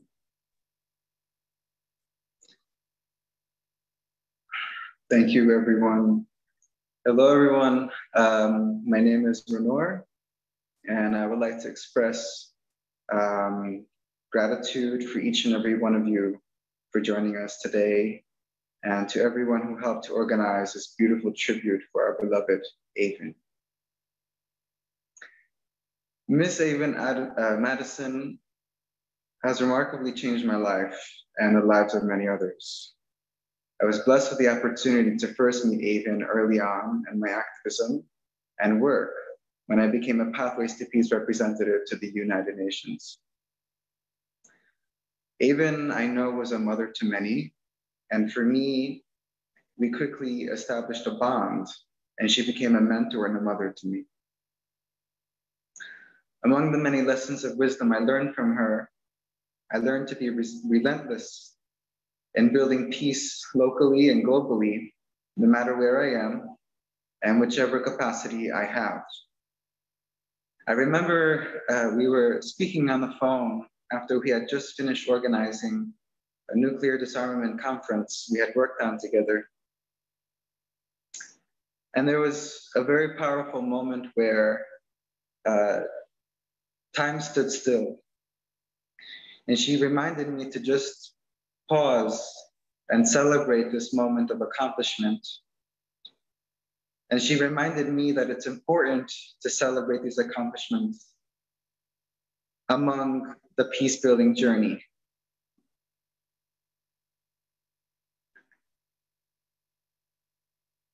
My apologies, but I was just notified that my video is off. There we go. Am I back on? You are. You're back on. Thank you. Now you're off again. And so you're off again. I will say that she reminded me of the importance of pausing and celebrating these moments along the peace-building journey. She shared memories of her sitting with friends after each annual International Day of Peace conference, and her looking around the room along with everyone and celebrating that beautiful moment. Avon radiated light to all and had a unique ability to speak to a person's heart and soul. There are only a few people you meet in life that can understand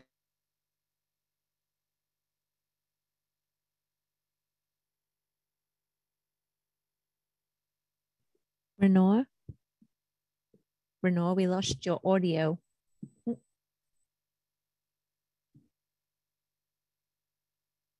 I believe so. Oh, we lost your audio for a second. I will say and repeat that there are only a few people you meet in life that can understand you without having to say much. And Avon was one of them for me. She truly cared and empowered young people and often thought about the future generations. I know that this came from a genuine, heartfelt place of integrity, and she truly walked her talk. Regardless of anyone's age, Avon always found a way for others to participate in the process of co-creating peace and unification within different projects and peace-building initiatives. She was humble and made everyone feel truly valued for their presence and contribution. Even in her elder years, she was constantly working to uplift others and co-create a local, global, and universal future of peace, regardless of her physical condition. She is a true example of a leader who has held a lifelong dedication to being in service to humanity. What I know for sure is that Avon is eternal. Avon is the graceful wind, the ringing sound of peace bells, the sounds that birds sing in the morning, and the eternal love that is in our hearts and souls. I am eternally grateful to Avon for profoundly changing my life, for all the teachings that were shared with me, and for all the ways she has shined light upon my life and the whole world. I love you unconditionally, Avon. Thank you.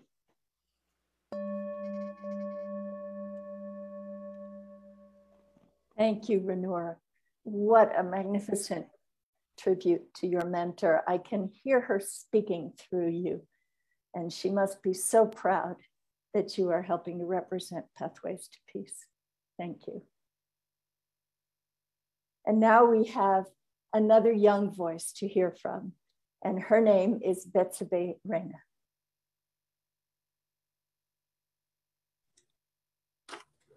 Welcome. Hello, everyone. Excuse my tears. I am very, very grateful to be here and to speak to all of you. We truly lost one of the most powerful people in the world. As we all know, Avon had accomplished so much within the United Nations and outside of the United Nations. George Anthony, who previously spoke, introduced Avon to me, and my world has shifted ever since. Our relationship was only over the phone, and she spoke encouragement and wisdom into my soul every time we sat to talk.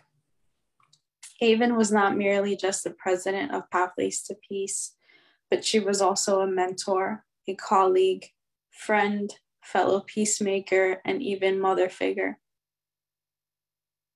Her warmth, wisdom, and strength will live on through each of the lives that she encouraged and poured into. Avon gave the best of who she was always. Her legacy of a peacemaker and leader will remain a true inspiration to youth all around the world and everyone who knew her. She flew the flag of peace, of love, of light, and intergenerational collaboration.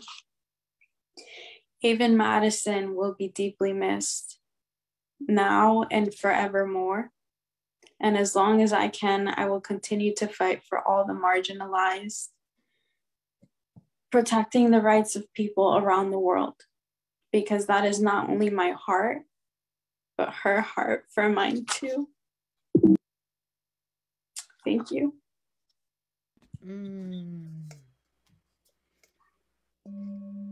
How beautiful. Betsabe, thank you so much. Your words touch our hearts deeply. It is now a joy to welcome Ray Anderson, who will share John Lennon's Imagine.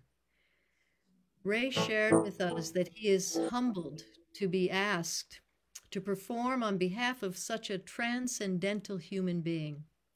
Ray is known to those adorable little people around us as Mr. Ray, and he has been writing and performing songs for children and their families for over 25 years, with the undertow of kindness, inclusion, being creative, and peace. Welcome, Ray. Hi, it's an honor to be here on behalf of the light that is Avon.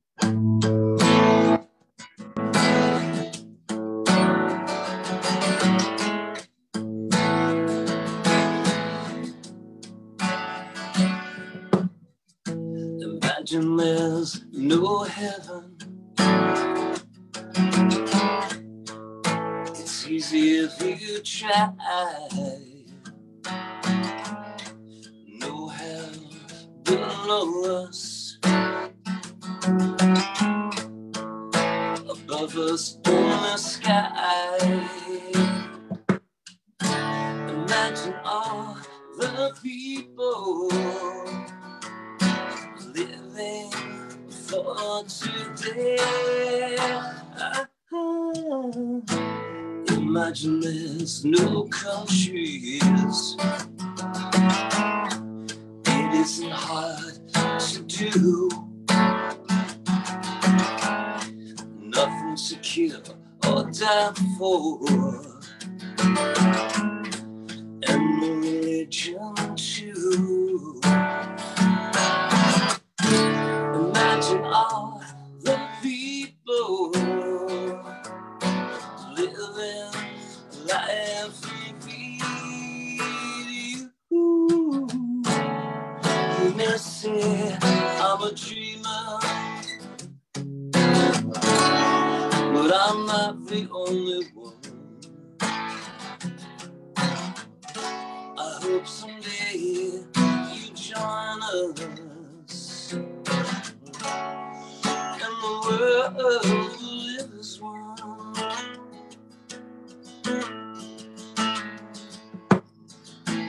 Imagine no possessions. I wonder if you care. No need for greed or hunger. Brotherhood of man. Imagine all the people sharing all the world. You may say I'm a dreamer, but I'm not the only one. I hope someday you join us, and the world is one.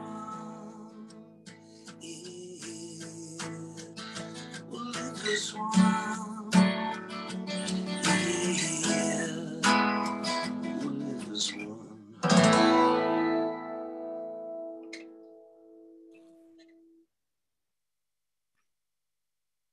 Ray, thank you so very much for that. You know that when you sing and play that, it always brings me to my knees and into tears, and particularly tonight.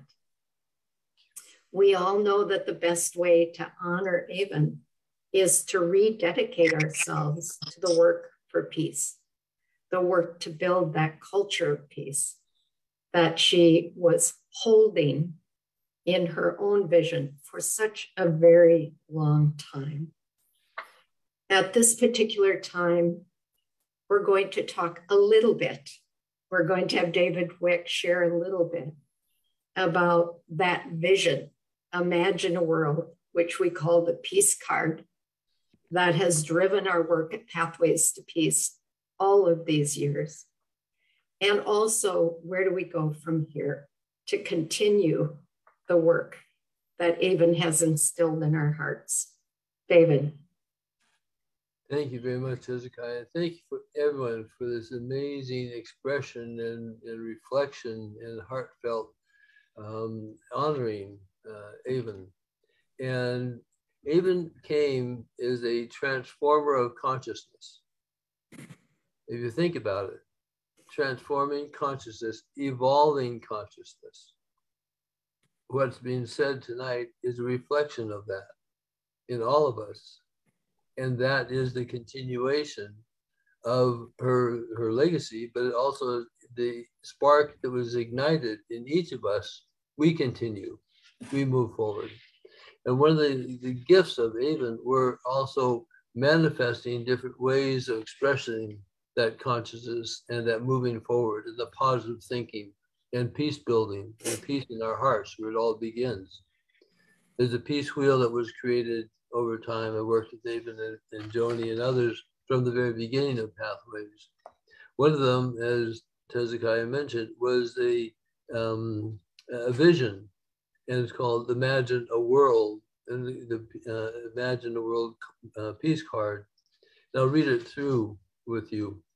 Imagine a world where governments respect the rights of all their citizens and settle disputes by the law, the rule of law for the common good, where people have food, shelter, and access to medical care, and children are born into and raised by healthy families and communities, where literacy and education for all are accomplished facts, where economic practices create well-being for all stakeholders, including communities and the environment, where beauty, the arts, and media inspire the best in people, where the benefits of science and technology enhance all circles of life, where tolerance and appreciation of diverse religious beliefs is the rule, spiritual practice is encouraged,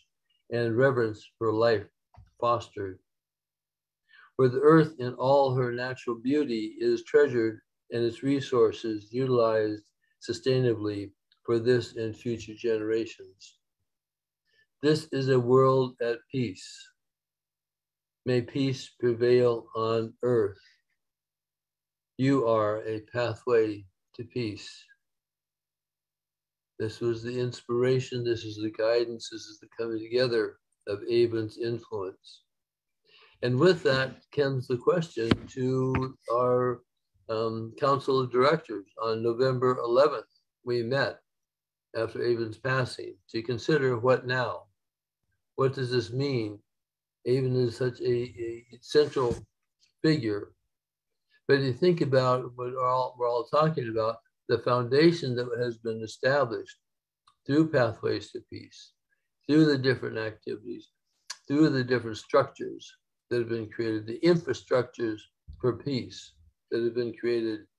And it was a unanimous yes. Pathways to Peace will continue. Pathways to Peace will proceed, building upon what was created with and from Avon, and building upon what we all bring, because it's not just Avon. What she inspired again is a transformation of consciousness that we bring, each of us in our hearts, into the world as we make our own contributions daily in the choices that we make.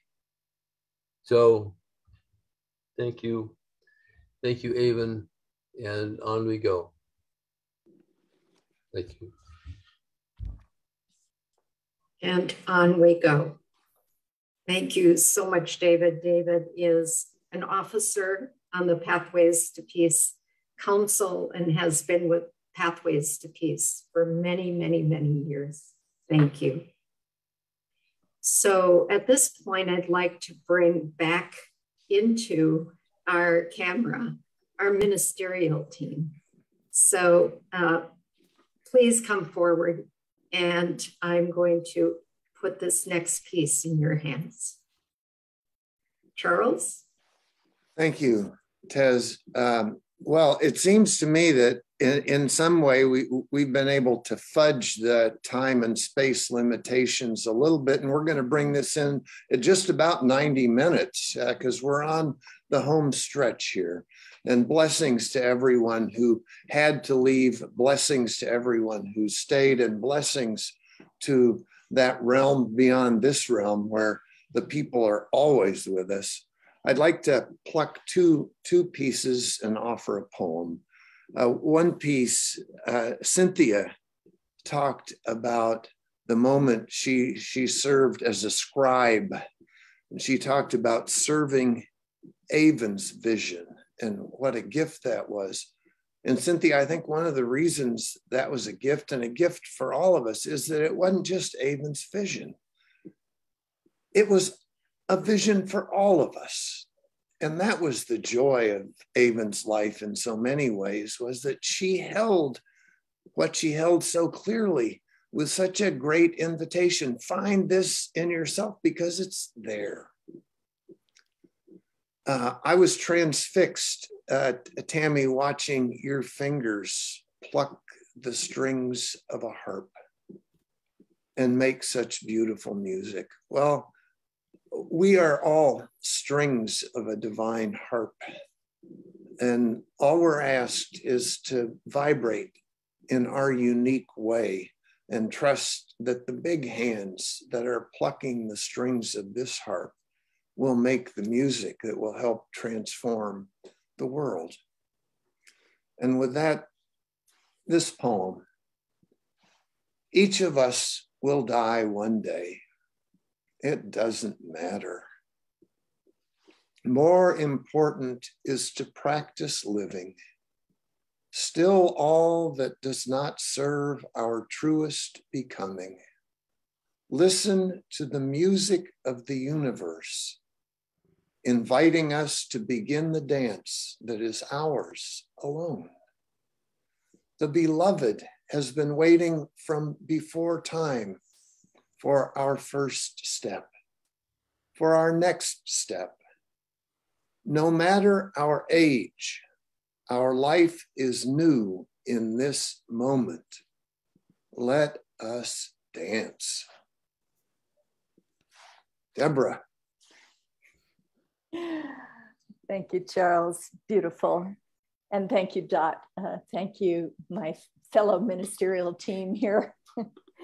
And thank you to everyone who spoke, because I just felt Avon's presence so beautifully through everyone's expression of what she meant to you, and through the hearts of all of you who didn't speak. I always felt fortunate because as one of Avon's mentees, I had her over my shoulder. And I feel that even more strongly now. And I know all of you feel that her presence is so palpable among us. And she never wanted to be out front. She always wanted that position. And now she's graduated so that she can fulfill that mission even more powerfully for every one of us, being there to encourage us and to ask, how may I serve? As she always has. And I feel like this wouldn't be complete if we didn't bring up the International Day of Peace, which was Avon's gift to the world. She didn't create it by herself, but she kept that spirit alive. She kept it going until it caught on like a flame, catching on and really becoming a hallmark of the peace community all over the world. And Avon used to say that we should celebrate until every day becomes Peace Day. And that's what I think we did today in Avon's honor. So we have another beautiful presentation, deeply reflective of Avon's spirituality. And I pass the baton to my soul sister, Dot Maver. Thank you, Deborah.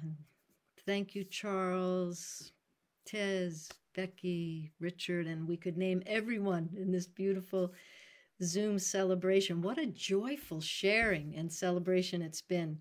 And so as we are coming to a close now of this beautiful time together, I just want to note that along with other spiritual paths that Avon drew inspiration from, For most of her adult life, she was a serious student and practitioner of the discipleship path outlined in the teachings of Alice Bailey and the path of living ethics in the Agni Yoga teachings.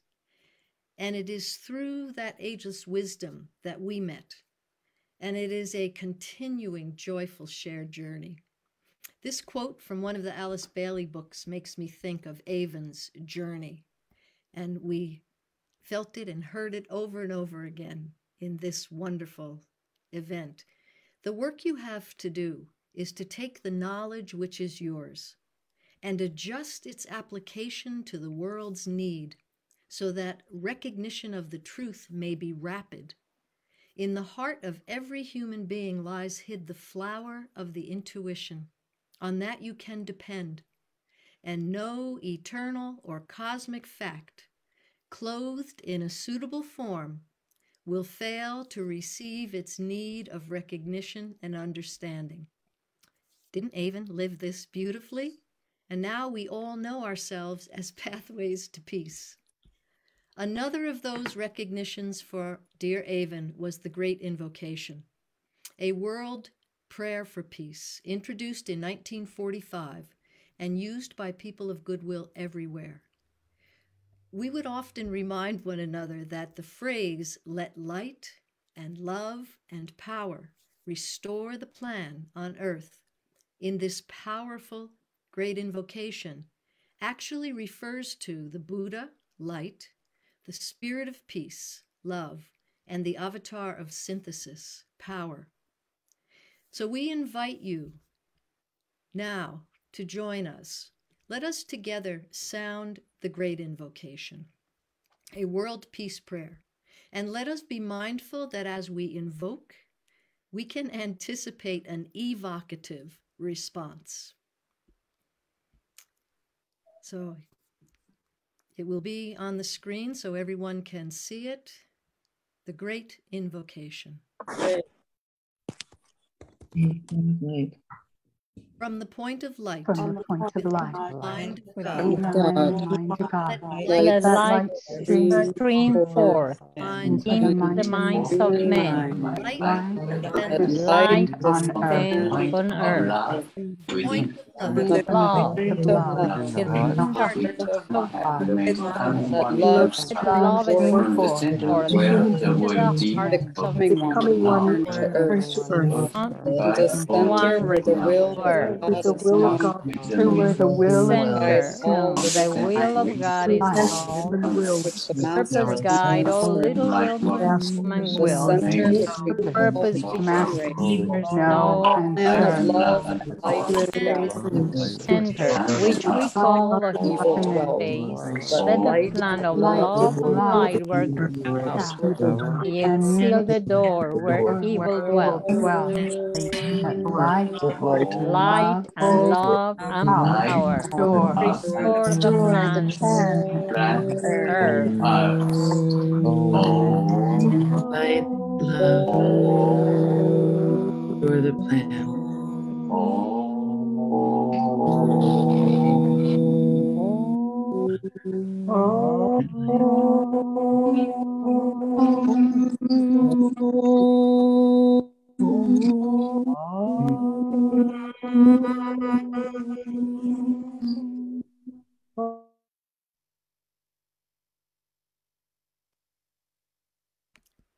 You know, each of you has inspired me and continues to do so. There are really no words to express how much I am deeply touched, not only by what you've said, but just by the privilege of being with each of you, allowing me to work alongside you. And to know that we are all sharing the same purpose, but each of us has our different facets to bring to it. So we really were and really are a sacred circle, acting in concert with one another.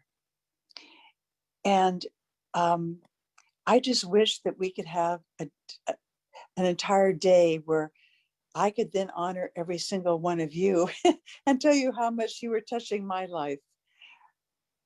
And I also just, again, want to quote Hereditary Chief Phil Lane. You know, when we harm one, we harm all, but to honor one is to honor all. So I honor each and every one of you.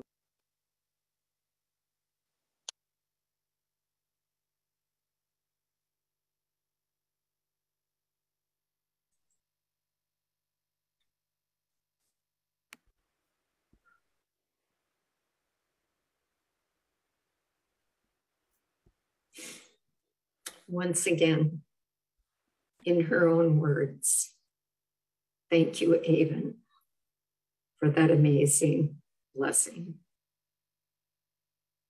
As it should be, because this was very important to Avon, we are going to close our sacred ceremony with the peace wave. I don't need to tell you any more about the peace wave, as it has come up repeatedly in Avon's own words and in the words of others. Suffice to say that the peace wave is a tool that we can all employ in our daily practice to make Peace Day every day. And so we are going to spend just a little time. And what's going to happen is, in a moment, Deborah is going to lead us in a meditation for the peace wave.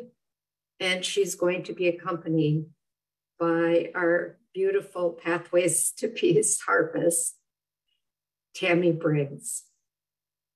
And the peace wave is celebrated typically at noon in all time zones, creating this beautiful image of a wave that washes over our world.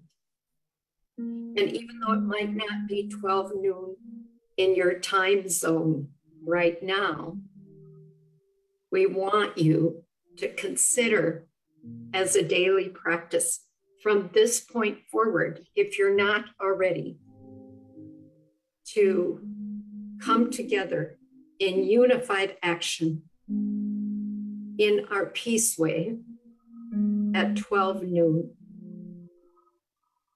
to make Peace Day every day.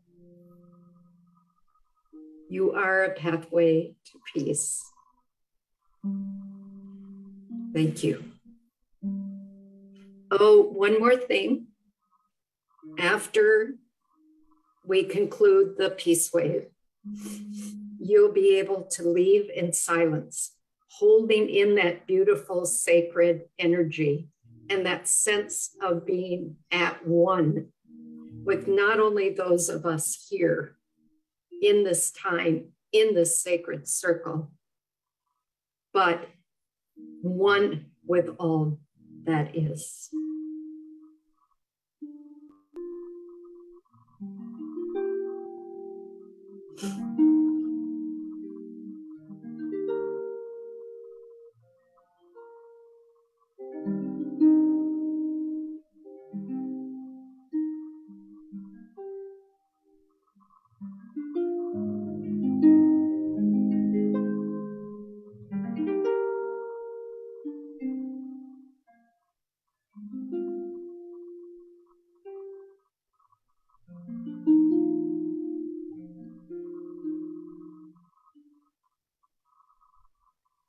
We invite Deborah to unmute herself, please.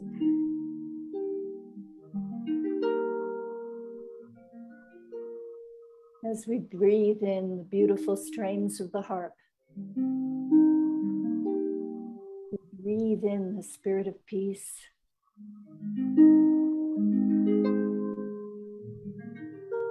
Joy of love.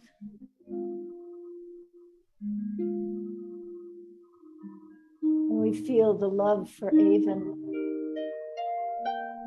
our love for her, her love for us. Expanding our hearts until we are radiating love and we feel ourselves rising to a higher frequency where we feel Avon's presence. We imagine ourselves looking down on our beautiful planet Earth and seeing the light of the planet herself growing stronger with our love and our prayers for peace. We see the earth flourishing with our shared vision of our planetary home as a place of healing, of clean water and rich, nourishing soil, of beautiful, fresh air and abundance of life. We see the plants and the animals and all of humanity living together in a dream of peace that is becoming a reality. We see the beautiful Indra's net of connections of all of the peace builders around the world. And we feel that spirit of Avon connecting every heart with the burning desire for peace on earth. And as we see this magnificent flourishing of all life, we know that we all have become a pathway to peace, and that peace is becoming a reality for our whole world and beyond. Empowered by Avon's inspiration and all of the unseen forces of love and peace that fill our hearts, that fill our souls.